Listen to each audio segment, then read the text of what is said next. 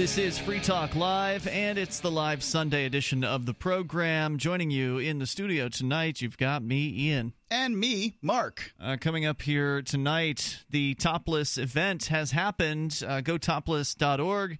60 cities worldwide, including New York and our very own Hampton Beach, New Hampshire.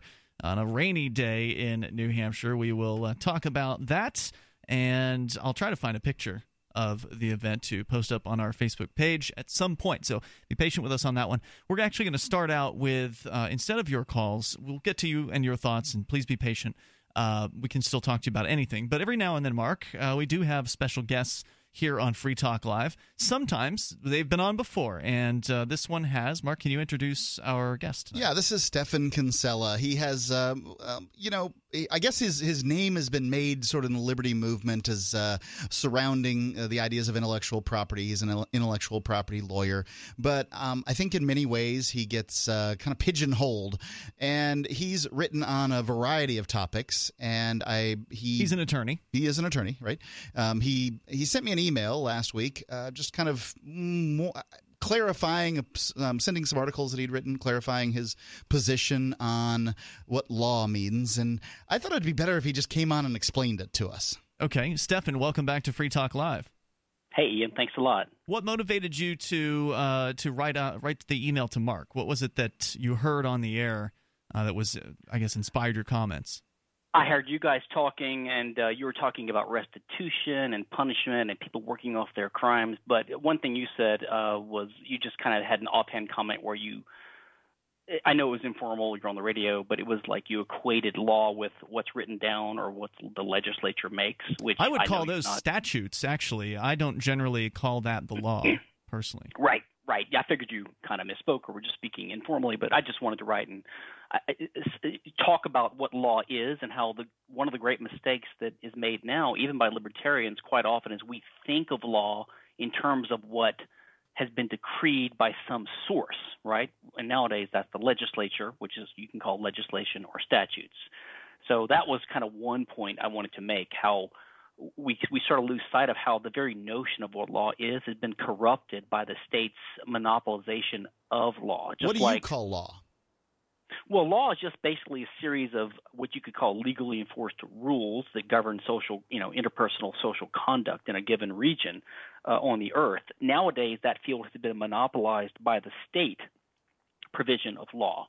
So law is just, a regular set of interactions governed by some kind of regularly enforced social rules. So I know that in English common law that essentially law was enforced generally without the power of the executive branch, the king, and being involved. Judges would sort of, circle around or whatever. People would hold somebody they felt to be, guilty of some crime or another. The judge would hear the case, and whatever the punishment would be meted out and that sort of thing. And it wasn't exactly a monopoly because you were a judge based on, in many cases, whether people would use you and hire you. I think there's something to that, although I think libertarians sometimes have a little bit too much of a rosy view of the English common law as being a kind of proto-libertarian type of legal system. It is an example of a more decentralized legal system. That is, decentralized courts, and also there were different legal systems. There was the canon law of the church, and other. There was equity law, and there was the regular king's courts. But they were decentralized, and the difference between a decentralized system and a legislative system, which is what dominates today, is that there's usually someone who decides the result between two parties that have an actual dispute, and he tries to come up with a just result. There's no guarantee that he would, but the result is only between those parties and only binds those parties. So anything the judge or the jury says that's outside of the necessary confines of the dispute before them is called dicta, just words. So if a judge says, A wins, he gets $10,000 from B because he damaged him. And he said, and by the way, I think that in the future everyone should have to not discriminate based upon sexual preference. That would just be called opera dicta. It would be ignored. He can't legislate from the bench. If he did, no other court would follow it. So that limits the power of these individual tribunals. Interesting. So, is that the way things are today? I mean, do judges, because judges give their opinions all the time while sitting up there. Does it matter now? They do, and dicta still is a tenet of the law. But the thing is, the role of judges has been changed. The role of judges now is very rarely to try to find the just result in a common law type setting. When they do, the results are usually commonsensical and they're okay. But I would say 90% or 95% or more of what judges do, especially federal judges, is their job is not to find justice in a given case or controversy. Their job is to interpret words written down on a piece of paper, which is the so-called law, which is legislation or a statute. So their job is just to interpret the Constitution or some federal or some state statute, even if they don't agree with the result, even if the result would be unjust, like copyright or the Constitution itself. They just have to read the words and they're try administrative, to apply them. They're law functionaries. judges. They're basically civil functionaries of the administrative state. That's correct. Now, many times they'll have lawyers sitting up there kind of doing judge work. In pretty some much cases. all judges are attorneys. Well, they right? are attorneys, right? But sometimes they'll have people who are practicing also doing judge stuff. Has any of that ever fallen to you? You mean practicing attorneys being appointed to be a judge? Not appointed, but so much Are as you just, asking if Stefan has done judge have you ever sat stuff? up there?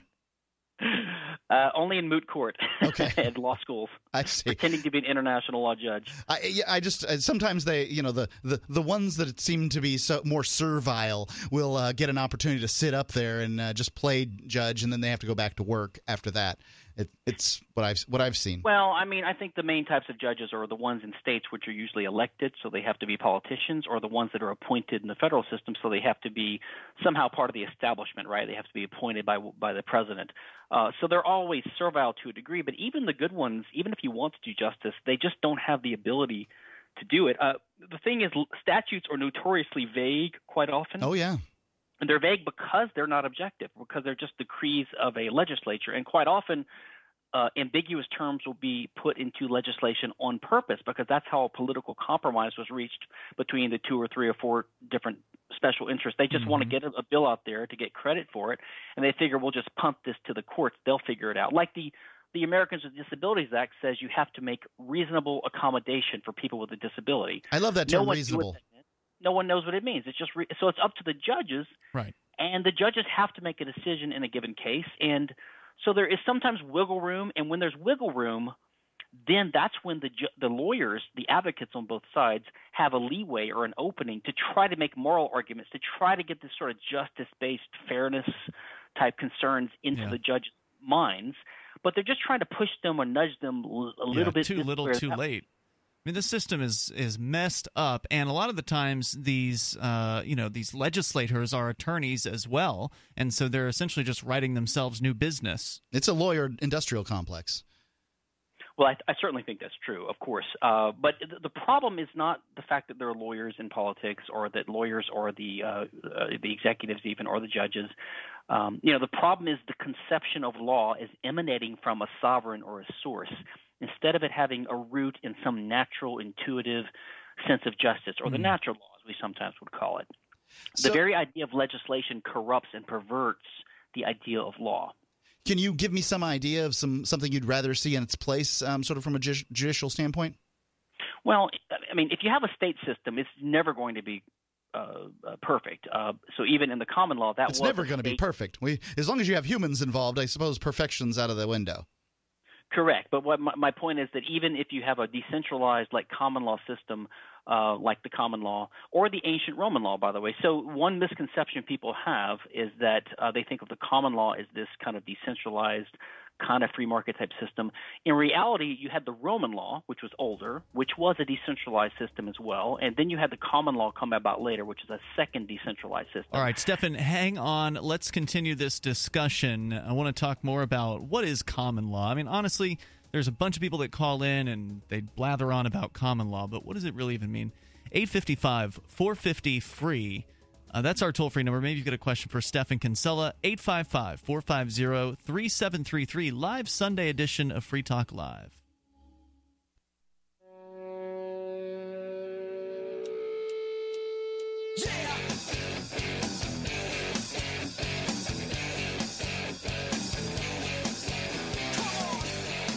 This is Free Talk Live, the live Sunday edition continuing now. We've got Stephan Kinsella with us, attorney.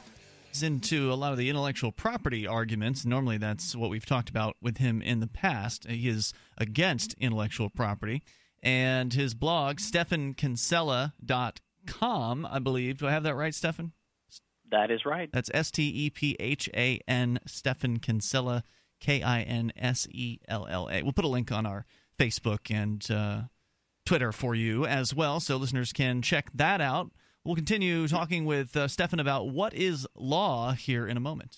Yeah, but what I found for my family is I found a way to handle this Obamacare law in a way that is beneficial to me. So what it is it's Liberty Health Share, and it's a health sharing organization as opposed to an insurance company. And insurance companies, obviously they take in money and they pay out to people who need it, but the health sharing organization, they do that. They allow you to work with families individually. It cuts out all the overhead, and for my family, it was about half price. So I would encourage you to go to libertyhealthshare.org. Now, obviously, if your company's paying for all your health insurance, I guess you got nothing to worry about. Hit your copays or whatever. But if you've got to do your own health insurance, check them out. libertyhealthshare.org, and the number is 855-58-LIBERTY.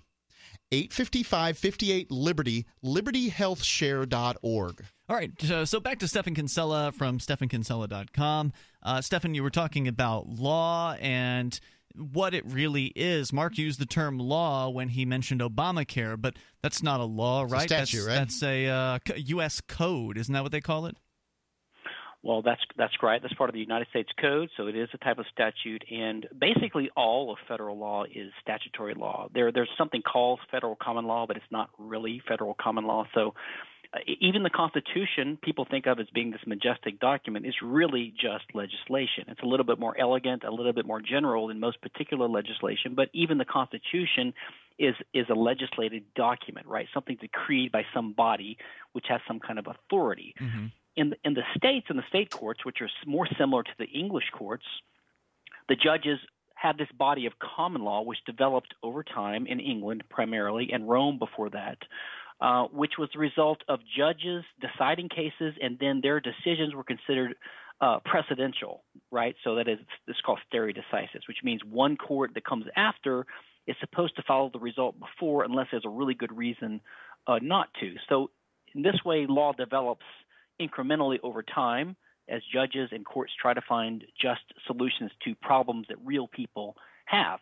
And you're saying that would be what common law is? That's what common law is. But Okay. What's happened over in the last 100 or plus years is that legislation has become more and more the dominant source of what's called law. That's the results, the rules that the courts will give effect to and that the executive branch of the government enforces. So at this point in time, you could look at common law unless a statute has overridden it, right? And that's more and more the place, more and more the case. Statutes govern almost every area of law now. So statute law has become the dominant source of law, and that's how people think of law now. How does one – okay, so I see what you're saying. So without the statutory law, then there would be common law. How would one determine what common law is? Doesn't seem that common to me, I guess. So what happens is, especially in appellate courts, that's in appeals courts cases where the judges are really looking at what the law should be, where there's a legal dispute, not just a question about the facts, like who committed this act.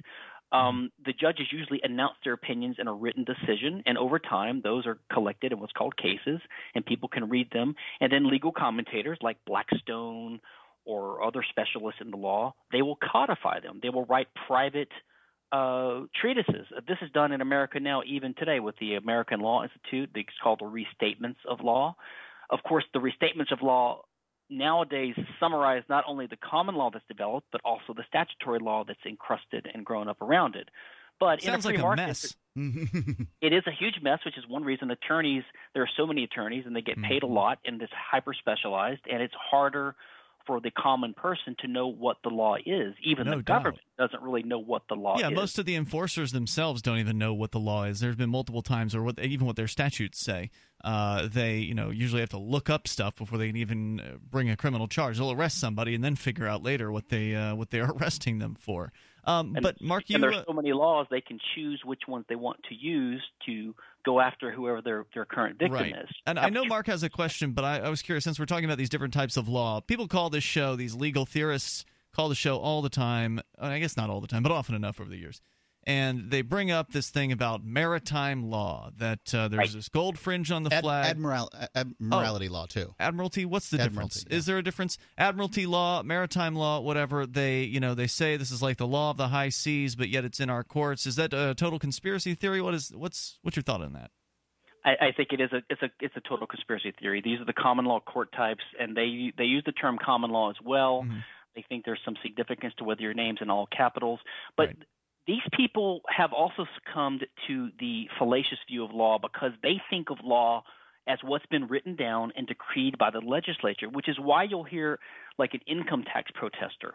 Now, I'm an income tax protester because I think the law is immoral and illegitimate, but I wouldn't deny that you will go to jail if you don't pay your income taxes. So it is a law right now. It's just an immoral law or a bad law. But you will hear these income tax protesters, if you say it is actually illegal to evade income tax, they will say, show me the law. You hear this all the time. Now, that's a legislative mentality. They want you to show them in what they call the law books. They want to see it written down in black and white. Basically, they want you to show them a decree from the legislature which shows them what the law is. So even they are thinking of law as what comes from the legislature. Mm-hmm. But what they really mean is show me the statutes that somehow obligate them to pay, right? I think so, but the problem with that is, the statutes are so vague. Not in income tax, actually, they're not that vague. But in general, the statutes are so myriad and complex and vague that all we can really know is what Oliver Wendell Holmes, the famous Supreme Court justice, said.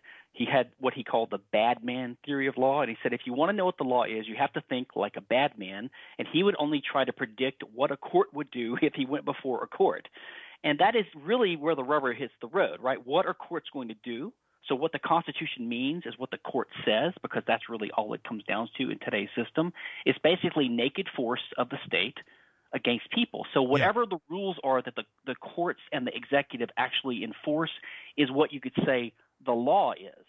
I like what Mark Stevens' definition, a law is an opinion backed by a gun. Yes, that's exactly right. I agree with that. So, Mark, you had a question for Stefan. Yeah, this one, this is sort of the second part of the email that you wrote me, and I think that I think there might be a point of contention here, so let's go for it.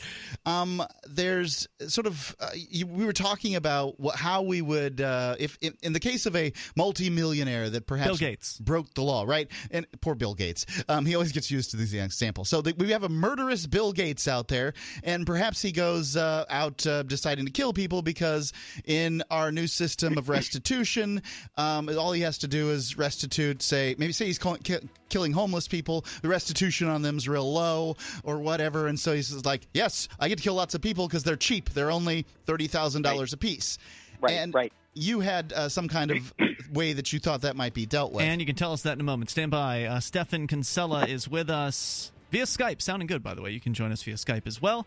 Skype username is LRN.FM. But if you've got a question for Stefan, call toll-free at 855-450-FREE. If you want to play online poker with Bitcoin, you need a site that's trustworthy and technically sound. The site managers of SWCPoker.eu have proven their commitment to bringing you great gameplay from a site you can trust. SWCPoker.eu. They have lots of new games, too, including Chinese poker, and their Krill leaderboard is open right now. It's a beautiful site, easy to use with lots of players. Go on over to SWCPoker.eu now and have some fun with your Bitcoin. SWCPoker.eu.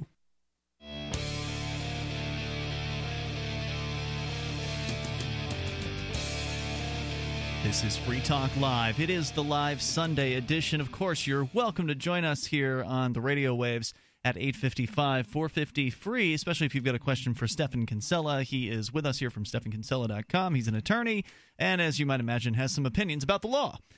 So we're going to continue with that. Also, if you want to later, you can call us on Skype. It's Skype username LRN.FM. How would you like to save 20, 25%, maybe even more on whatever you want to buy on Amazon? Because you can do that. The trick is you got to get Bitcoin. And then or first, whether you get the Bitcoin first or not, you can go to saveatpurse.com. Now, if you've got Bitcoin, then you can load it up at saveatpurse.com and instantly start going out to Amazon and ordering the stuff that you want. And there's actually a Purse Instant that allows you to get stuff without having to wait. But if you want the big discounts, the 20%, 25%, possibly more, I got 29% off these headphones I'm wearing. If you want the big discounts, you do have to wait for a little bit. You put your order in, and then somebody will fill it for you. You can watch the video. It's super easy to do. It's like 2 minutes. Video is very short, 2 or 3 minutes or something. Saveatpurse.com. Just go there and get started. When you sign up through our link, saveatpurse.com, Free Talk Live will get a very small portion of each of your future purchases through saveatpurse.com. Speaking of Bitcoin, and as an endorsement for Stefan Kinsella, I've actually paid him Bitcoin for services, and I think he's probably the only lawyer I've paid in a decade. Wow. Okay, well, that's cool. So, Stefan, you're back on Free Talk Live. You were, I think, gearing towards a point about restitution when we went away. Yeah, let me see if I can summarize kind of quickly. What you guys had talked about on the previous show was the so-called millionaire problem, right? Like if we have – I mean, you were talking about the problems with the punishment-based system, although Mark was talking about, maybe people would be in prison working off their debts, that kind of thing. I think there are serious problems with that. Randy Barnett has written about that. The costs of a punitive system are very high. I do think in some special cases you have to lock people up or banish them somehow because they're just standing threats to the community. But by and large, I think a restitution-based system is what would tend to evolve, both because it tends to rehabilitate people, gives them a way back in, it's cheaper to administer, all those kinds of things. That said, I think that libertarians have an intuitive sense, like most people do, that basically punishment or some kind of retaliation or retribution is sometimes justified. So the way I would put this is that restitution is not really the primary right that victims have. Retribution actually is the primary right. And I've written on this before in my rights theory, my punishment theory. Why is that? Basically, well, because the victim basically has the right to do back to the aggressor what they've done to them. And I have a theory I call Estoppel, which is an old common law concept, Estoppel, which means you can prevent someone or stop them from saying something in a court or an official proceeding if it contradicts what they've said before. And my libertarian sort of take on that or insight is that if you've committed aggression against someone, you really have no grounds to complain if something similar is done back to you, which is basically the idea between eye for an eye or the lex talionis, right, the right of retribution. So in my view, the whole basis of libertarian rights is based upon the right of the victim to have retribution or to retaliate against his aggressor. There was a recent case out of Iran where a woman had acid thrown in her face and was blinded by a suitor, a sperm suitor, and she, instead of doing a whole variety of things, including prison and restitution and all these sorts of things, she demanded that the court put acid in dude's eyes. And so what'd the court do? Yeah, they put acid in his eyes. From what I understand, I'd have to go check, the news story. But as I was hearing it, basically she wasn't going back on her word. Now, Stefan, aren't you hearkening back to barbarism here? I mean, don't we want to move ahead? Even though what you're saying is probably true, that eye for an eye seems very justified in a lot of cases, and I can understand why people would want to get retribution. It feels like some sort of catharsis, I guess. I feel like ultimately it would be very, very unsatisfying. I'd rather have a check. And there's that, yeah. And so, I mean, why are you going to bat for that, I guess? Well, so what I'm actually agreeing with you. I think that in practice, especially in a free market system, that this actual administration of punishment would be too costly and it would be too counterproductive to be really systematically enforced or institutionalized. I think a restitution system would be what would be put in place. But my point is that seems like the more humane system to me. I mean, as I they think say, it would be. Yeah. And he's saying it's more likely to. Blind and all. He's saying it's the more likely to. Mm-hmm. Yes, but my point is that getting back to the millionaire problem, that if the primary right of the victim is to basically punish their aggressor, what they would tend to do is use that right and they would negotiate with the aggressor for some kind of restitution payment.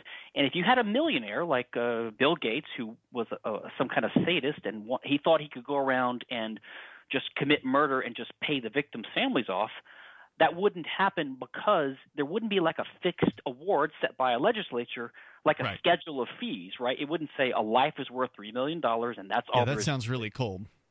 Yeah. So rather, what would happen is you would negotiate. And so if a billionaire commits murder, then the victim's family could negotiate with him. They say, listen, we have the theoretical right to subject you to torture and put you in prison for life or to execute you. And because he's a billionaire, he might be willing to pay $500 million or maybe $10 billion to get his way out of it. So there wouldn't be a fixed penalty for crimes.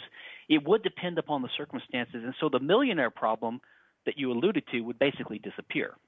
Because you're talking about the eye for the eye basis of this, I have no dispute with it. I do. There's some Scandinavian country that charges people speeding tickets based on how much they're worth. And sometime, like a decade ago, some dude got like $100,000, $10,000 speeding ticket. I don't know what the number was, but it was a large speeding ticket, basically because it was worth a great deal. And from a legislative standpoint, sort of going after somebody on a sliding scale punishment, that bothers me. But when it comes to, the right of the victim to essentially enact upon the aggressor what they'd have done to them, then I can see why that would be an issue. So if Bill Gates, for instance, stole $100 out of the wallet, my wallet just sitting around on a table from me, he'd be liable for $100 and perhaps a punitive amount. But that punitive amount wouldn't be that big of a deal because it's just still a punitive amount. However, if he did something to harm me bodily, I essentially am able to go into negotiations with him and say, look, $100,000 is not enough for a broken leg, dude. And poor Bill Gates, he does not deserve this kind of these analogies. But so in your case, you owe me significantly more than $100,000. I'm going to need to see $10 million, Bill. Get out your checkbook. Exactly. So I get it from that standpoint. It wouldn't be a decree by the legislature, a sliding scale set by the legislature. This would be the result of private negotiations based upon the victim's objective right to retaliate in like fashion to what the aggressor has done to them. And it just seems hard to me to say that inflicting retaliatory force upon an aggressor like he's done to the victim really violates his rights. Now, I do agree it's barbaric and that probably we wouldn't see that put into practice on a widespread basis. But even if you didn't have it in practice, you could tell the jury. So right now the juries have no standards whatsoever. You tell the jury, you tell us how much the damages should be for what was done to this victim. And they just make up a number, $10 million, $1 million. At least you could tell the jury, you should imagine in your head what would have been negotiated if punishment was an option. So at least there's some objective standard the jury could take into account. Stefan, I really appreciate you coming on to talk about this with us here tonight. Very informative. I like what you have to say. And you do have a blog. It's stefankinsella.com. Looks like you're updating it relatively frequently. I do, and I also blog on intellectual property stuff on c4sif.org, C4sif.org. C4SIS or F? F, Center for the Study of Innovative Freedom. C4, the number 4. SIF. Right. Got it. I'd like to say that I often, when I go after Stefan Kinsella's bigger articles for the intention of sort of finding a basis intellectually and philosophically. I think that he often parses out on a very detailed and minute basis issues that it appeals to me for writings. If people have similar desires to look at liberty issues in this way, Stefan's writings are worth taking into consideration. Stefan, thanks again for coming on Free Talk Live tonight. StefanKinsella.com, his website. You can join us here. Our toll-free number is 855-450-FREE. Now, it is the live Sunday edition, and that means it's the same as always. Open phones about whatever you want to discuss. Coming up, the puritanical glee over the Ashley Madison hack. Maybe the Koreas are going to war. Troops are on alert. There's a lot that we can talk about, but you can also join us. 855-450-FREE. This is Free Talk Live.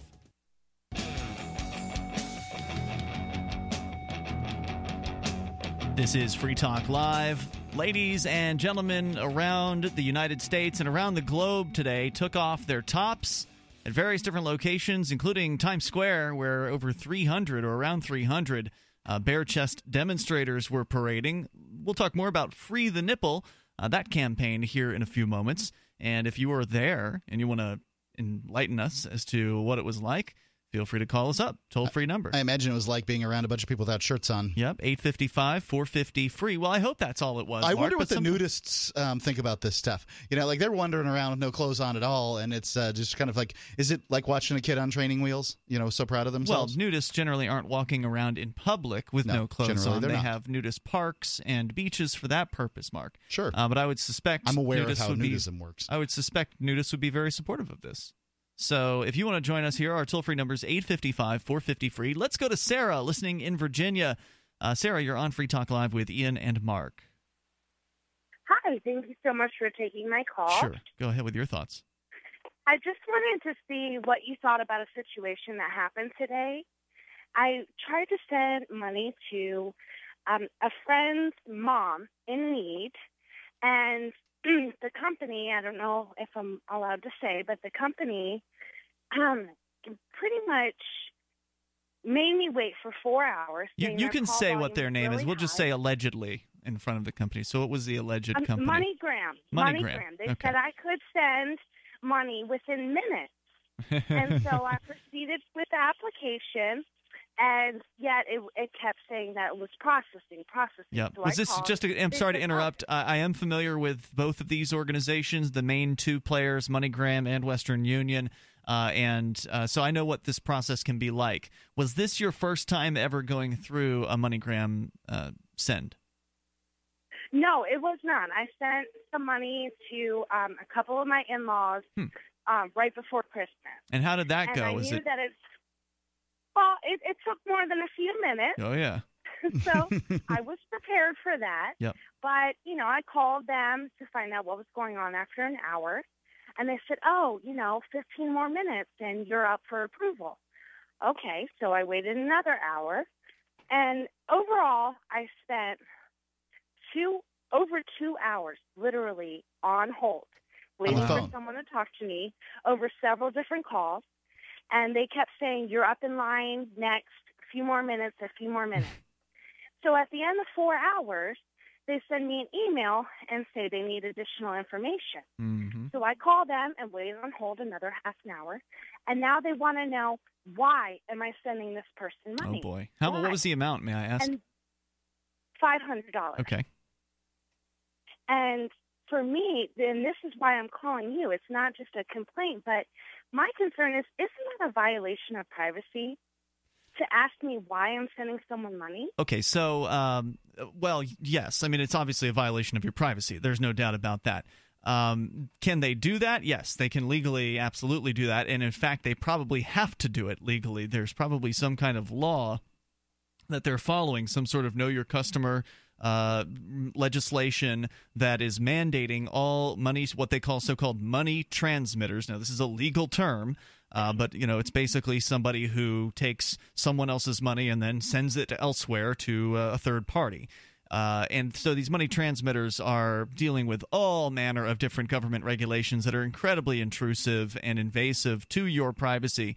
And so odds are good they're doing this simply because they have to in order to obey some kind of government diktat, which would mean, of course, that you have no leg to stand on legally as far as, any kind of threat of a lawsuit or anything like that. This is just how they do business. And it's interesting, too, because usually it's the first time with MoneyGram and Western Union where it's a huge hassle to set up the account and go through all of the requirements as far as identification and secret questions, and then they takes longer than you expect it to. Of course, whenever a company says it takes just minutes, well, you could have several thousand minutes that you could be waiting. It took them minutes. Yeah. Right. Well, they did say minutes, not hours. So right. But I just felt like, and I told them, I said, the reason why this person needs the money is none of your concern. It really felt like a violation. That probably set off some red flags right there. So did it ever transfer through? Did it ever happen? Oh, no, they refused. Right. Yeah. I said, my reason is that she needs money, and I'm helping her. Well, then they asked, are you going to be sending her more money in the future? I said, well, I doubt it, but definitely not today.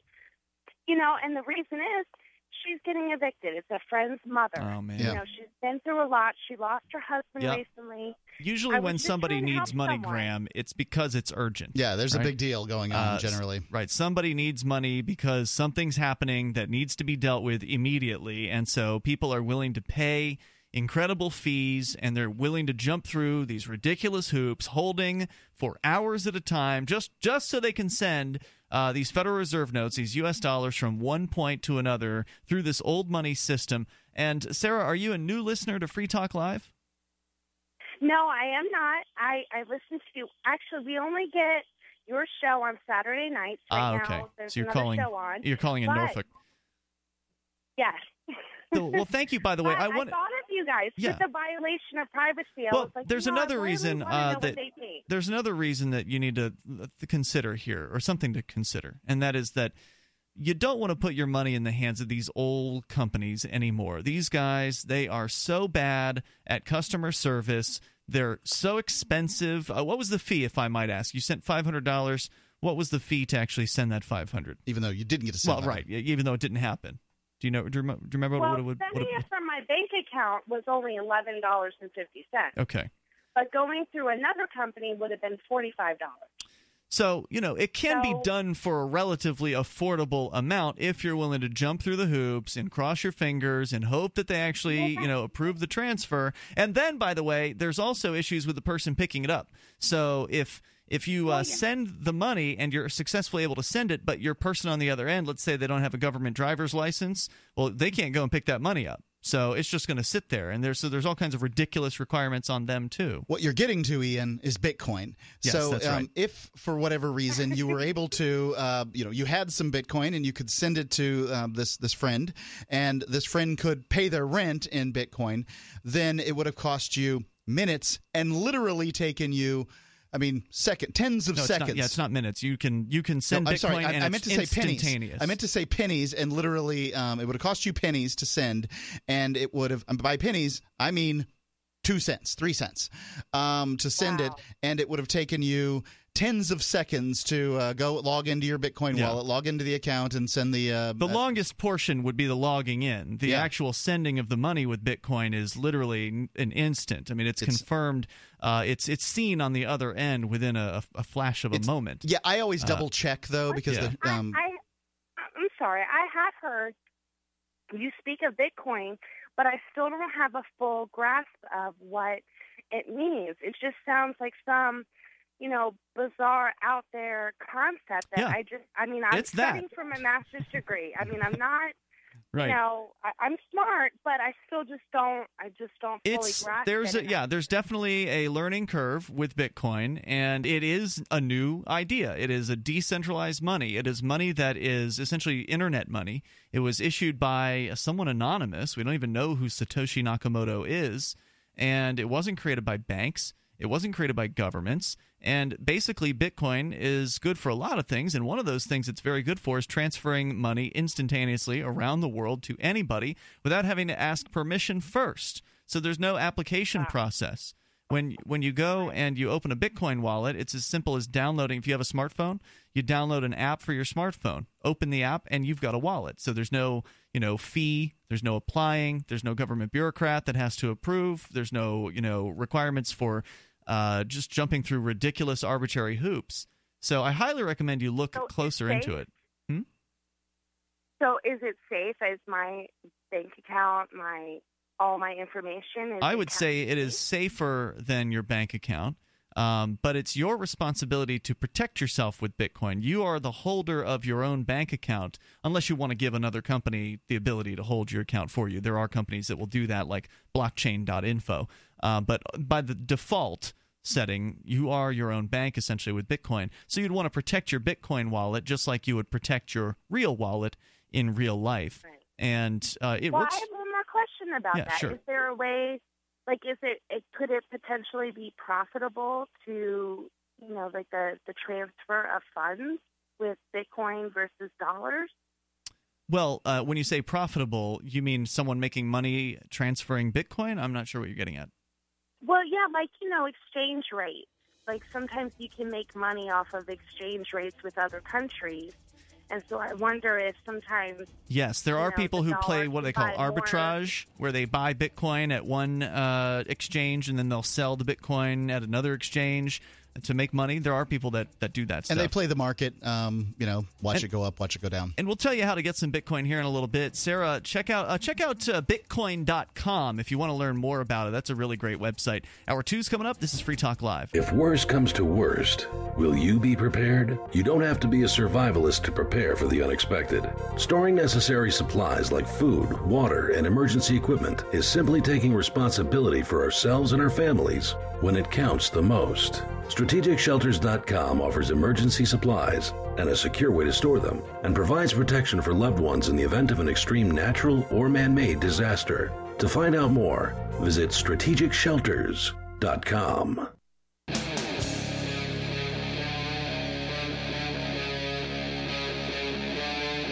Free Talk Live.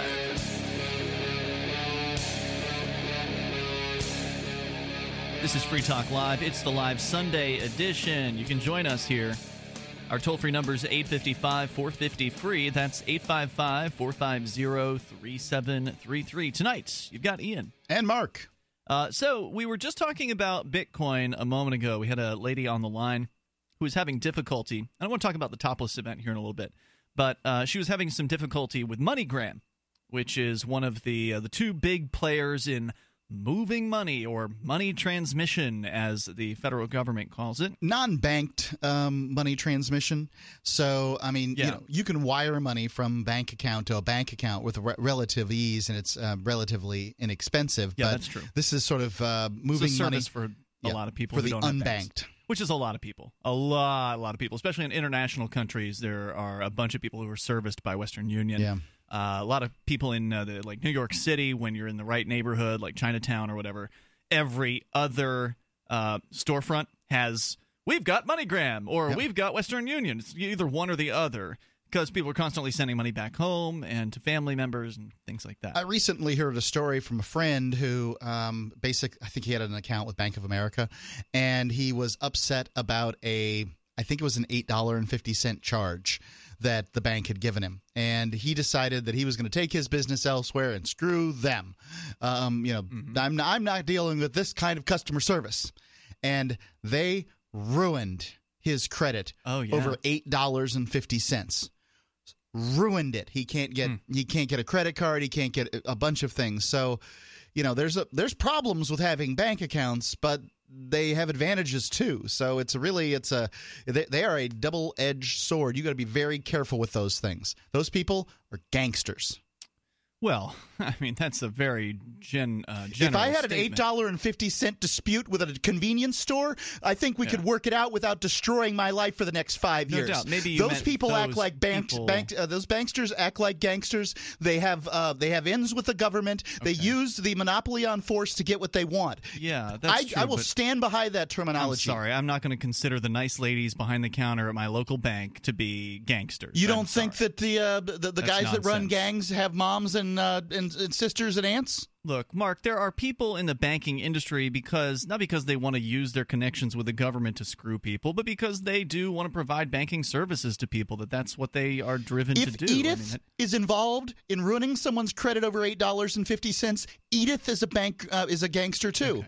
I don't think that the individual tellers are the ones that are making the decision to ruin somebody's credit. I imagine that goes to some sort of review, some kind of, there's somebody in the office that checks that information when they see that there's certain delinquent accounts, and then they do certain things. I'm not defending what they're doing here, Mark, but to just make this blanket statement that all people involved in banks are bad people. I didn't say all people involved in banks, but I'm willing to go ahead and say that. The fact is, right, that's exactly what I'm going to say. You work at a bank, you work for gangsters. And if you work for gangsters, got some news for you, you're a gangster. All right? So Gangster? Gangster, yes. They act like gangsters. They operate like gangsters. They're gangsters. I will say that recently there was a court case, I think it was in Germany, where they found the guy that was doing the accounting at Auschwitz or some other camp where they were killing Jewish folks. They held him responsible and found him guilty. He's like 97 years old. The guy was the accountant of the camp. He took people's belongings and stuff like that and wrote down what they had. So if they can find this guy guilty of murder, of being involved or accessory to, hundreds of thousands of cases of murder, then somebody who works at the bank who's involved in muscling somebody over $8.50 and ruining their life for 5 years. Are the contractors? I mean, look, I'm the first person to say, hey, the government's a criminal gang. It's a criminal enterprise that uses the force of violence to achieve its political and social goals. I mean, excellent. And you are willing to say that banks are franchises of the government because they work within the Federal Reserve System, but right? If you're going to say that a bank, that everyone involved in a bank is in a gang, then you might as well say the same thing about everybody who ever accepts any government contract. You might as well take everybody who's ever worked on a road and also include them in that as well, like any private construction firm that was hired to build a road or something like that. Are they also gangsters? I don't think so. I think they're benefiting from the monopoly of the state. There's lots of people who are benefiting, absolutely. Well, what makes how do the banks qualify as different from everybody else that's benefiting? Banks? How do they qualify? Yeah, I'm not talking about the Federal Reserve Bank, which is obviously a very special bank with special parameters surrounding it, but just the average community bank or whatever.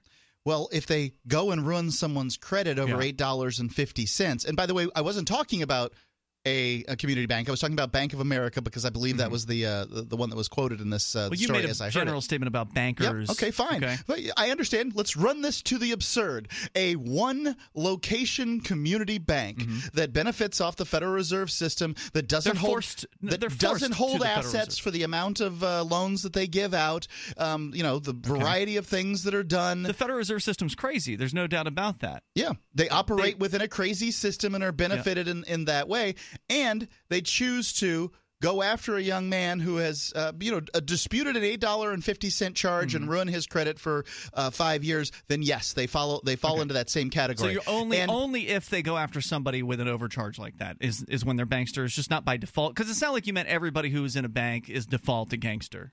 I think that there are people who run better gangs and worse gangs. Yep.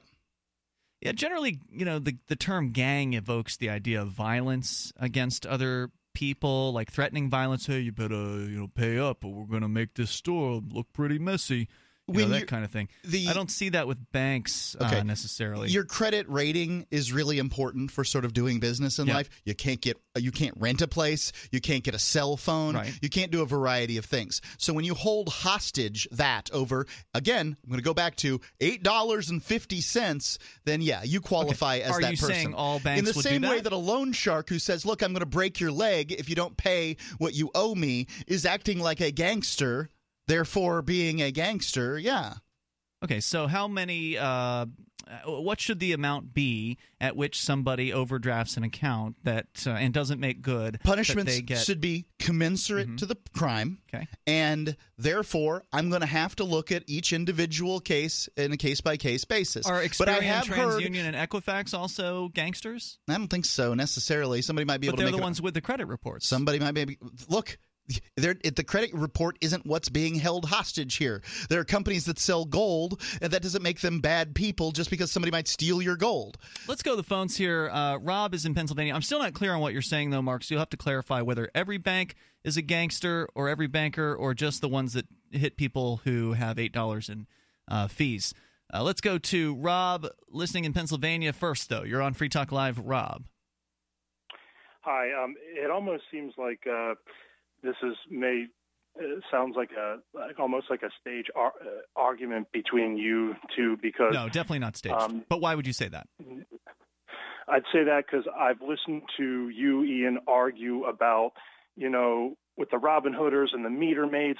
These meter maids are supporting aggression, or supporting the state, and then I hear Mark making this financial argument about the teller being connected to a financial gangster system. And I listened to Mark's argument and your argument, and you really believe the same thing when it comes to government and banking, but then you're having a disagreement, but then I don't know if we believe the same thing. It sounds to me like Mark believes that everyone working for a bank is involved in a criminal gang enterprise, and I don't agree with that. So I don't think we agree at all, and this is definitely not staged. I'm not sure what would make you think this is staged. How could you?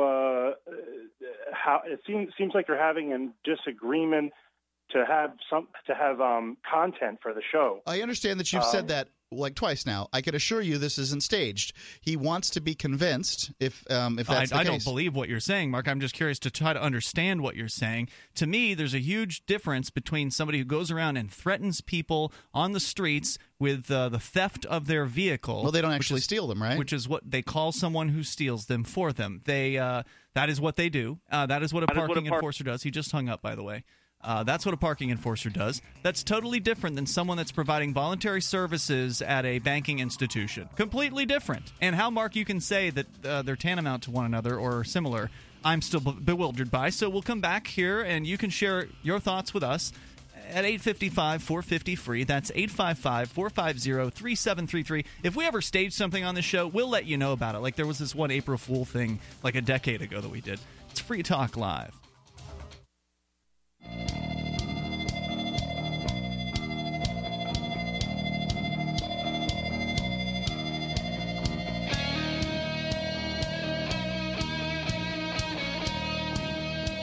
This is Free Talk Live. You can join us here. Our toll-free number is 855-450-FREE.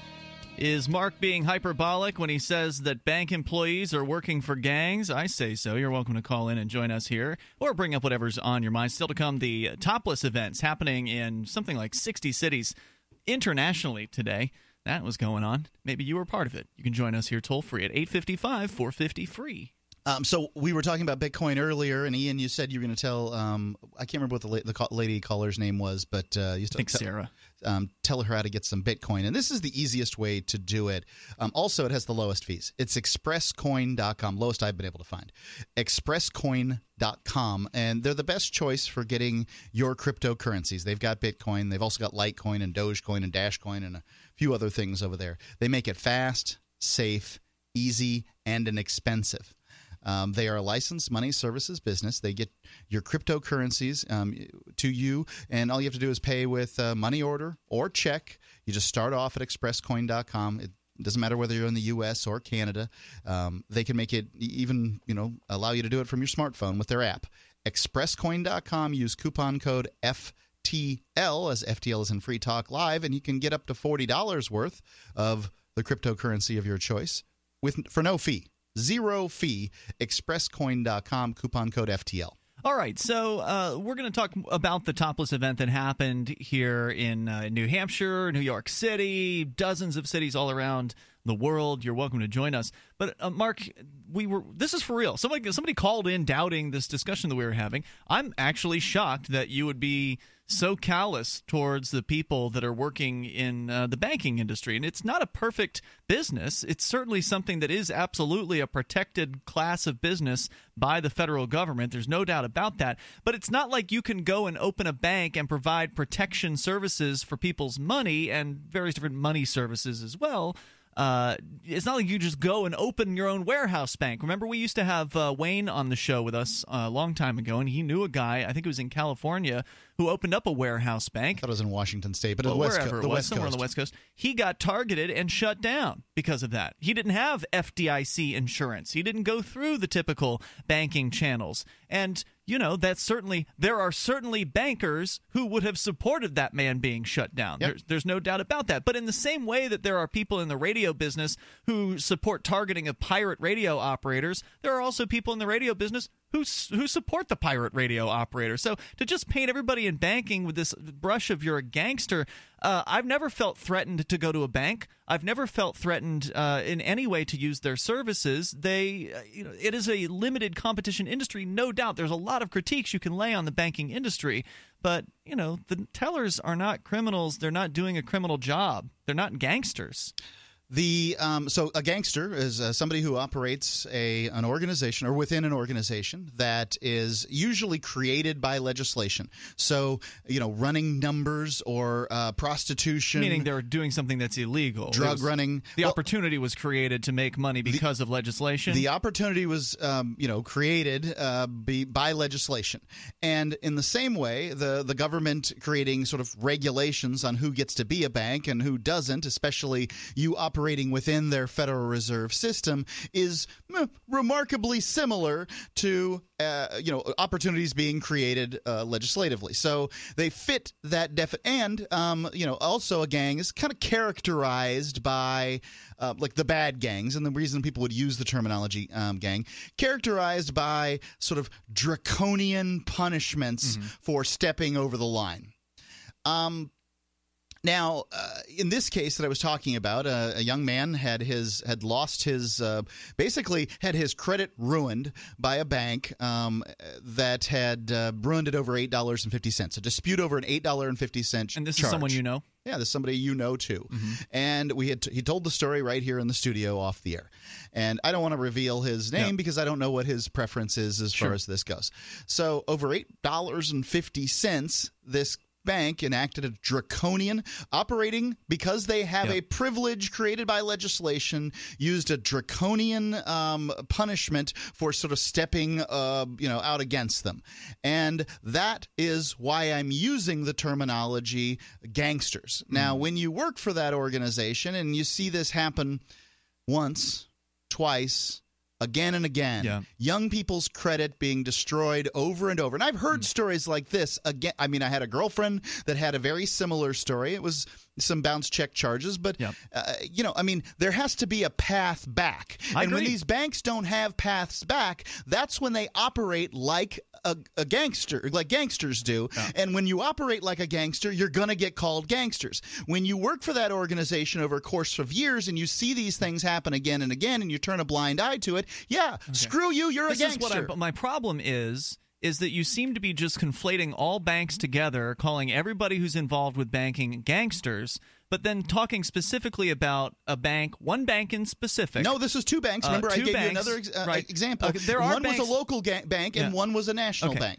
You're talking about banks that have not created a path back, allegedly. We don't know. We didn't ask this person who you're referring to. At least I don't recall that part of the conversation of, well, what would it take to make things right? Said he couldn't get another account with them. I knew a guy who had banking issues, and that bank wanted $400 for the path back. So there was a path back. $400 for an $8.50 charge. No, I wasn't talking about that guy. That's the kind of thing I see, though. I don't know what the amount was that he was in arrears. Okay, I don't know. I don't know either. All I'm saying is there was a path back. You were acting like there's never a path back, and maybe there is in some cases, and maybe there aren't in others. I don't know. It would be interesting to actually have somebody who works in banking to call in and talk about this, because they also are dealing with a bunch of scummy people a lot at banks who are trying to take advantage of the system and are, crooks and are actually engaging in fraud. So there is a reason why some of these punishments exist. Are they all, used justifiably? Probably not.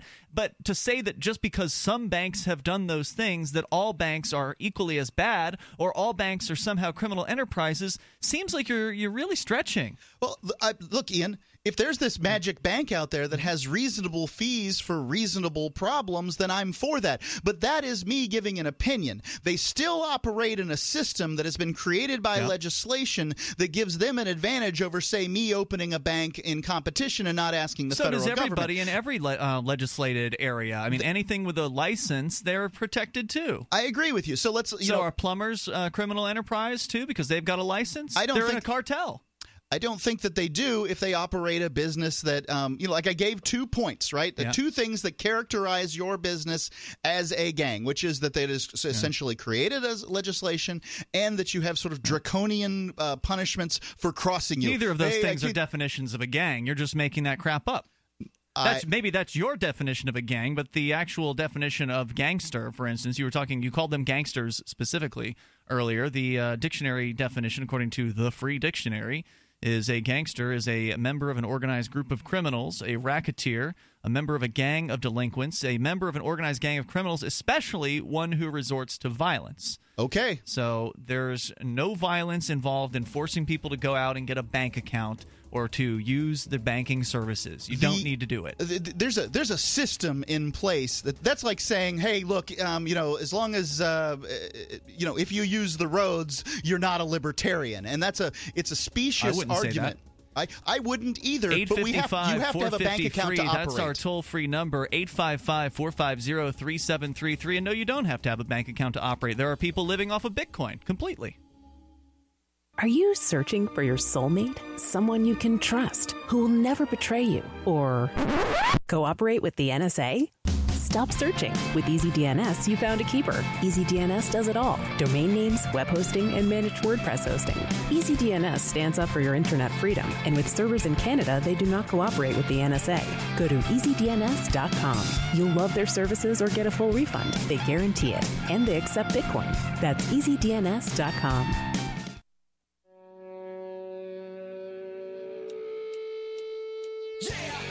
This is Free Talk Live, and you can join us here. The toll-free number is 855-450-FREE. That's 855-450-3733. And you can also join us online. Just go to freetalklive.com. Please enjoy the features that we have for you there. If you get online, whether it's through your smartphone, tablet, laptop, desktop, whatever you use, Windows, Mac, iOS, Android, Linux, we can help you protect yourself online. You can use ProXPN. It is a virtual private network. They encrypt your online data, which means that your bank or anybody else that might be trying to snoop on you on the internet will not be able to do so effectively because you'll be encrypted through ProXPN. ProXPN.com. Now, I should clarify, you're not encrypted when you reach the bank, so that's probably not an accurate thing to say. People who might be trying to steal your bank account information, however, would be flummoxed by ProXPN, as well as anybody trying to monitor you. So your internet service provider will not be able to steal your information either when you use ProXPN. ProXPN.com. Use code FTL50, and you can get 50% off the regular monthly price for the lifetime of the account when you buy an annual account with that code FTL50 at ProXPN.com. By the way, they don't keep any logs of your activities whatsoever at ProXPN, and they've got more servers than ever before. They're using OpenVPN, the gold standard of network encryption. It's the real deal, and it works well. ProXPN.com. Use code FTL50 and take back the privacy that is your right. Whether you want to comment on the banking controversy here or toplessness, you are welcome to do so. Let's go into the Daily Mail story about what happened today all around the globe. There was a lot of coverage given to Hampton Beach in New Hampshire, the Free the Nipple campaign. GoTopless.org, however, is also involved, and they're the ones who are organizing dozens of events all around the globe today on this Sunday as we're doing this live edition of the show. According to the Daily Mail, bare-chested protesters took to the streets of 60 cities around the world on Sunday, that's today, as part of a campaign to free the nipple. One of the biggest events for Go Topless Day was a semi-naked parade through New York City, where officials are debating whether topless tip seekers should be allowed in Times Square. There's been an issue recently with topless women, offering themselves as photographic material. You can, get your picture taken with a topless girl. That's kind of an interesting issue because, do we want Times Square turned into essentially an impromptu nudie bar? Many of these nudie bars make their money by gals who are wearing very little, including nothing on up top, and then they kind of give you a private dance, which is, tantamount to gyrating against you. I don't think that's happening. I haven't heard that Not about yet. Times Square. But I think that the person who's arguing against this would say, that's what's next. What's next? And, I wonder what the answer would be of anybody who's supporting the Free the Nipple campaign. Is it okay for people to rub up against each other? I think public displays of affection are okay. Yeah, it's certainly something that some people are going to look at as tacky. It's something that a lot of people are going to be uncomfortable about. But ultimately, I think people should be able to express affection publicly. Well, I think that public displays of affection today can already be pretty classless and kind of grody, and that I can see the point that people might have that are against this campaign. Rachel Jesse is an actress and model who leads the Go Topless group in New York City. She explained that Sunday's topless campaigners want women to have the same right as men to go topless in public. She says, our goal is for equal gender topless rights to be enforced worldwide, freeing women's nipples, she said. Now, in some places like New York City, Hampton Beach here in New Hampshire, and other places, it is legal to actually be topless as a female. In fact, GoTopless.org on their website where it shows a map of the different events that are happening all around the globe. There are indicators on the map whether or not it is legal in each location for the protesters to actually be topless. So there are still a lot of places where this is illegal, and there were cities in which it is illegal where people did protest today. Daily Mail has a whole lot of photos. We'll post this link on our Facebook and Twitter here in a little bit. Yeah, thinking about my argument there about the public nudie bar, I don't think that it's likely. So, and the reason is... You don't think it's likely someone's going to start grinding on another person for a $5 tip? I think for $5, I definitely think they're not. But let's call it $20. Well, I don't know what these ladies are charging something for these photos on the streets. I don't imagine it's $20, but I could be wrong. Well, my understanding, that's what private dances cost in these sorts of clubs. I haven't been in one in a very long time. So regardless, street dancing is going to be cheaper, though, right? Like I don't know the answer, Ian. I think that is unlikely because there are nudie bars in America where the girls have to wear something up top, and that wearing something up top is currently legal on Times Square, right? Like you can wear a very thin bikini on Times Square. You can be topless. That's legal in New York City. Fine. Whatever it is that you don't see a lot of it happening. It's not because of toplessness that this is not occurring. It's not occurring already. What's not occurring?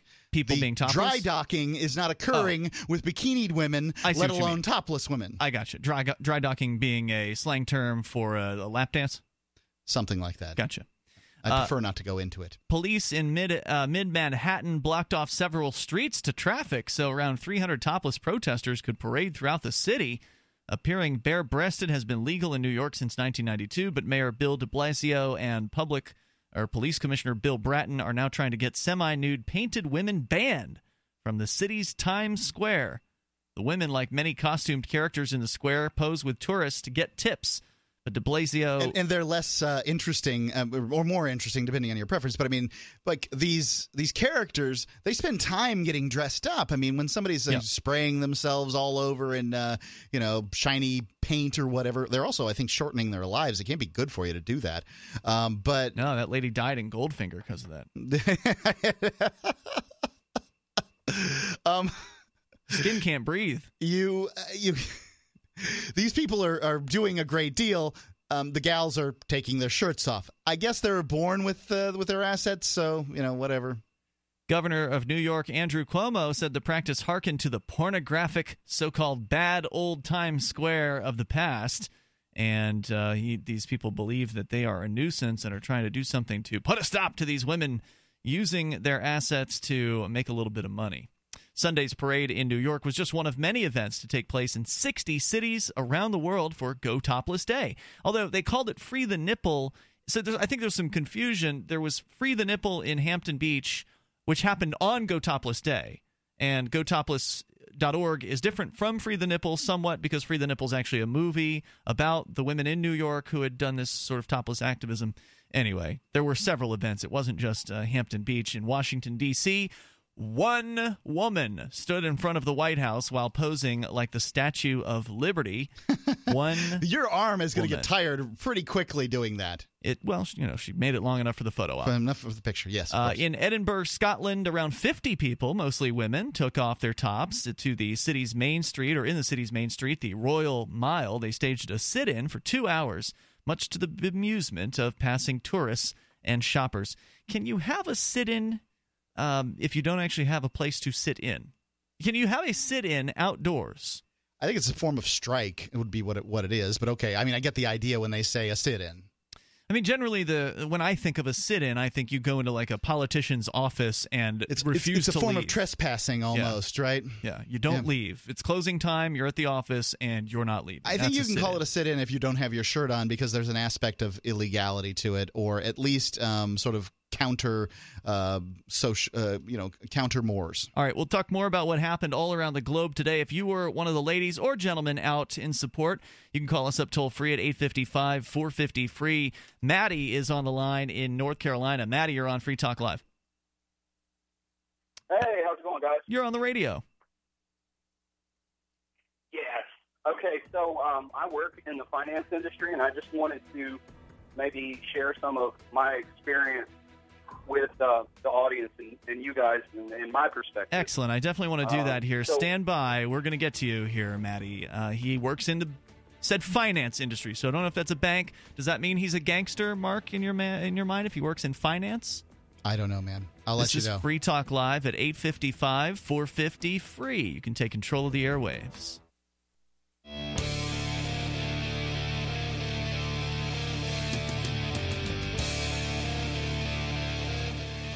It's Free Talk Live, the live Sunday edition. You can join us here on the radio waves at 855-450-FREE. Whether it's banking or toplessness, we will talk about it here on Free Talk Live. We got more to say about the Go Topless, Free the Nipple events that were going on globally today. That's still to come. Also, your calls and thoughts about whatever you want are certainly welcome as well. Our toll-free number is 855-450-FREE. We've got Skype. Skype username tonight is LRN.FM. Joining you in studio, it's Ian. And Mark. Don't forget, you can join the AMP program for $5 a month and help get Free Talk Live into more ears all around the globe. And it's really helpful for us when you join the AMP program. So thank you to everybody who has done so, everybody, whether they're a past amplifier or current, or you're considering it. I really appreciate it. It makes a big difference for Free Talk Live. It allows us to more effectively market this show and get on more stations, bring more internet listeners on board, and you get perks like access to the AMP-only call-in lines, the AMP-only Facebook group, which is a really great group, and more. Go and get all the details and get signed up with any major credit card through PayPal or Visa or MasterCard right over at amp.freetalklive.com. That's amp.freetalklive.com. We'll go back to Matty, who says he's in the finance industry. Mark earlier sounded like he was calling all people working in banking gangsters, but he clarified that it's only the people who work for banks that will screw somebody's credit over an $8 overcharge, that kind of bank. Right, Mark? Draconian, the ways of dealing with customers. And maybe that's all of them. I don't know. But, Matty, you're on Free Talk Live. Go ahead. What did you want to share? I totally get that, and I love the concept of topless banking. I think that would be wonderful. Yes. Now, that is a way that a bank could really set itself apart from the competition. I'm surprised that hasn't been tried. Go ahead. Differentiate itself in the market. Yeah, no doubt. Yeah, so I work with deposit accounts, and I guess what I wanted to contribute was I see in a lot of instances it is the consumer's lack of education and knowledge on how even basic finance works that causes a lot of those types of issues. And I'm not trying to justify or condone the actions of the financial institutions. Yes, it's scuzzy. But, I'm just trying to do my thing, too. I'm just trying to make a little bit of money myself. Yeah, I think that people do. Only a gangster, that's fine. I think people are ignorant of how finance tends to work and these sorts of things. Everybody gets behind when it comes to bounce checks and shortfalls and that kind of thing. And it's not like the banks don't try to get that to happen, right? Like they'll make the withdrawals on the day before they make the deposits after them, and that's a pretty crappy thing to do. So if, for instance, you make a deposit after 2 p.m., Ian. Yeah, I follow. So you make a deposit at 3 o'clock in the afternoon, and then you go out that night and you make some withdrawals off your debit card at call it 11 o'clock at night. There's been many hours between those two things happening, so a reasonable person might assume that, hey, I'm covered because the bank's got this. You may get lucky, but it's just as likely, if not more likely, that the bank will say, okay, here's all your withdrawals have racked up, and now we'll make your deposit at 9 a.m., and therefore you have overdraft charges, and you've got to pay them. Knowledge is power, my friend. Yeah, knowledge is power. There's no doubt about it. The deposit agreement, the contractually binding document that the depositor enters into with the deposit institution, when they use the account or use the debit card, clearly defines the terms of the contract for that particular consumer. They do make it real clear what the fees are. I mean, it's not, it's not like it's hidden. I've seen websites that have like really weird things in their terms of service, like they want your soul or your firstborn child. Do you think that is a legal and binding contract if you click I agree to it? I mean, if you agree to it, then yeah, but yeah. I don't know how enforceable it is. You're not a gangster. You're a psychopath.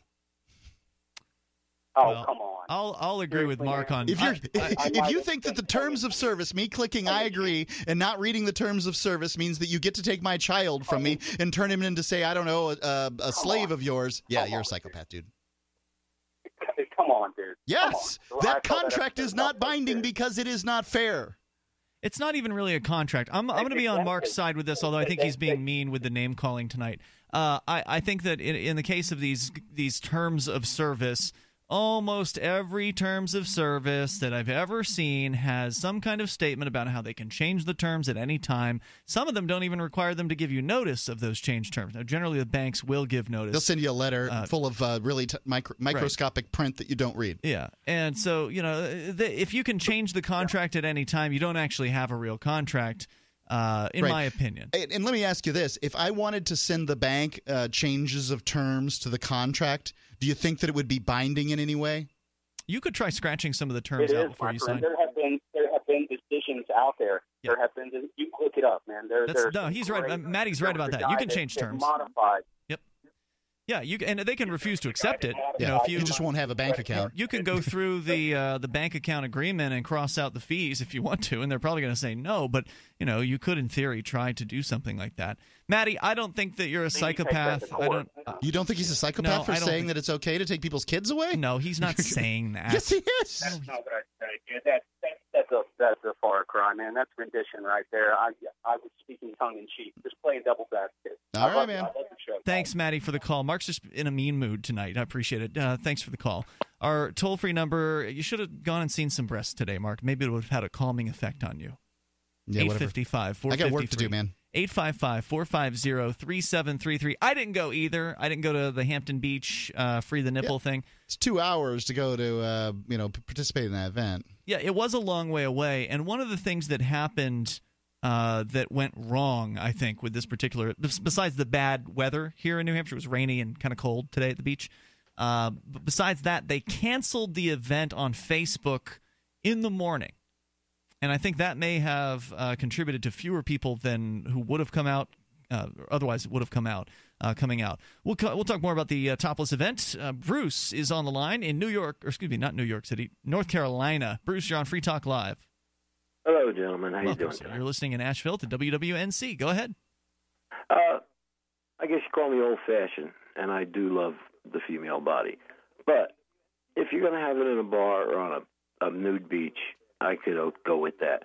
But for women worldwide who want to just walk around, I think it's trashy and slutty. Why is that? Why would you? Is it trashy and slutty when a man does it? For a guy to do it, well, he shouldn't. But it's. I gotta say, it's different. You gotta know why. Why? Because he doesn't have that female. Huh? He doesn't have that female breasts, basically. I don't want How's that different? My grandchildren walk around looking at these women walking around down the streets in the supermarkets. Aren't you just a hypocrite, though, Bruce? I mean, look, there's no difference between a man's breasts and a woman's breast. There's a difference between a man and a woman. I mean, you're really shooting low here, There is no difference besides average size between a man's breast and a woman's breast, and besides the fact that a woman's breast is more likely to lactate. I mean, really, we're talking about baby feeding tools here. I see them dripping going around the streets. Well, I think lactation is a different issue.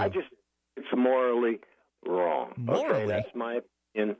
And as far as Mark laughing at that girl that died in Goldfinger, I think that was pretty bad, Mark. I mean, that was terrible. You really trashed that. He's being nasty tonight. It's make-believe, right? He is. It's make-believe, But right? no, I just think the world would be a lot better off if people kept their tops on, if women kept their tops on. Is that what you're saying? Kinda, yeah. I don't understand the hypocrisy, though. Why is it okay with you for a man to be topless? Not very much of a male, then. Excuse me?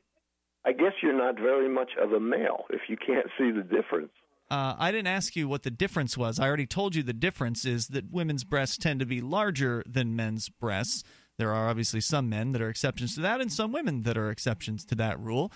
So that's the difference. That's one of the big differences. But I still don't understand why it's okay for a man to show his breasts. Is it wrong for a man to show his breasts if he's a big man?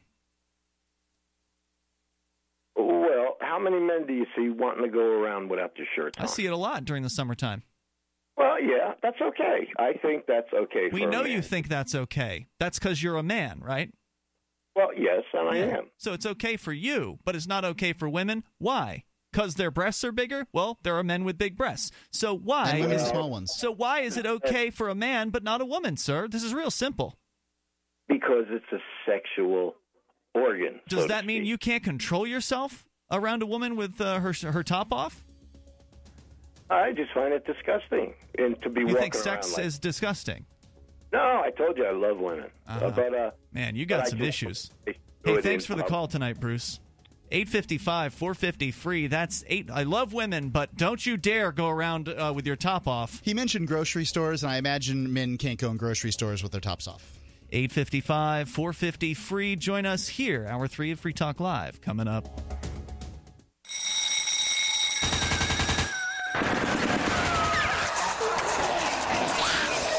New Hampshire is under quarantine as walking corpses devour the flesh of the living. Max is 11 years old and surviving alone.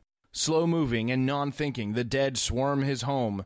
Now he must apply his Porcupine Freedom Scouts training to improvise his escape. Look for Survivor Max on Facebook, read reviews on Amazon, or read Chapter 1 at survivormax.com.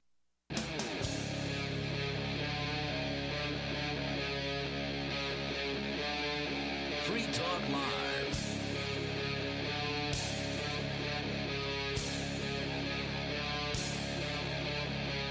This is Free Talk Live. It is hour number 3 of the program, live Sunday edition. Of course, we'll take your calls about anything you want to discuss.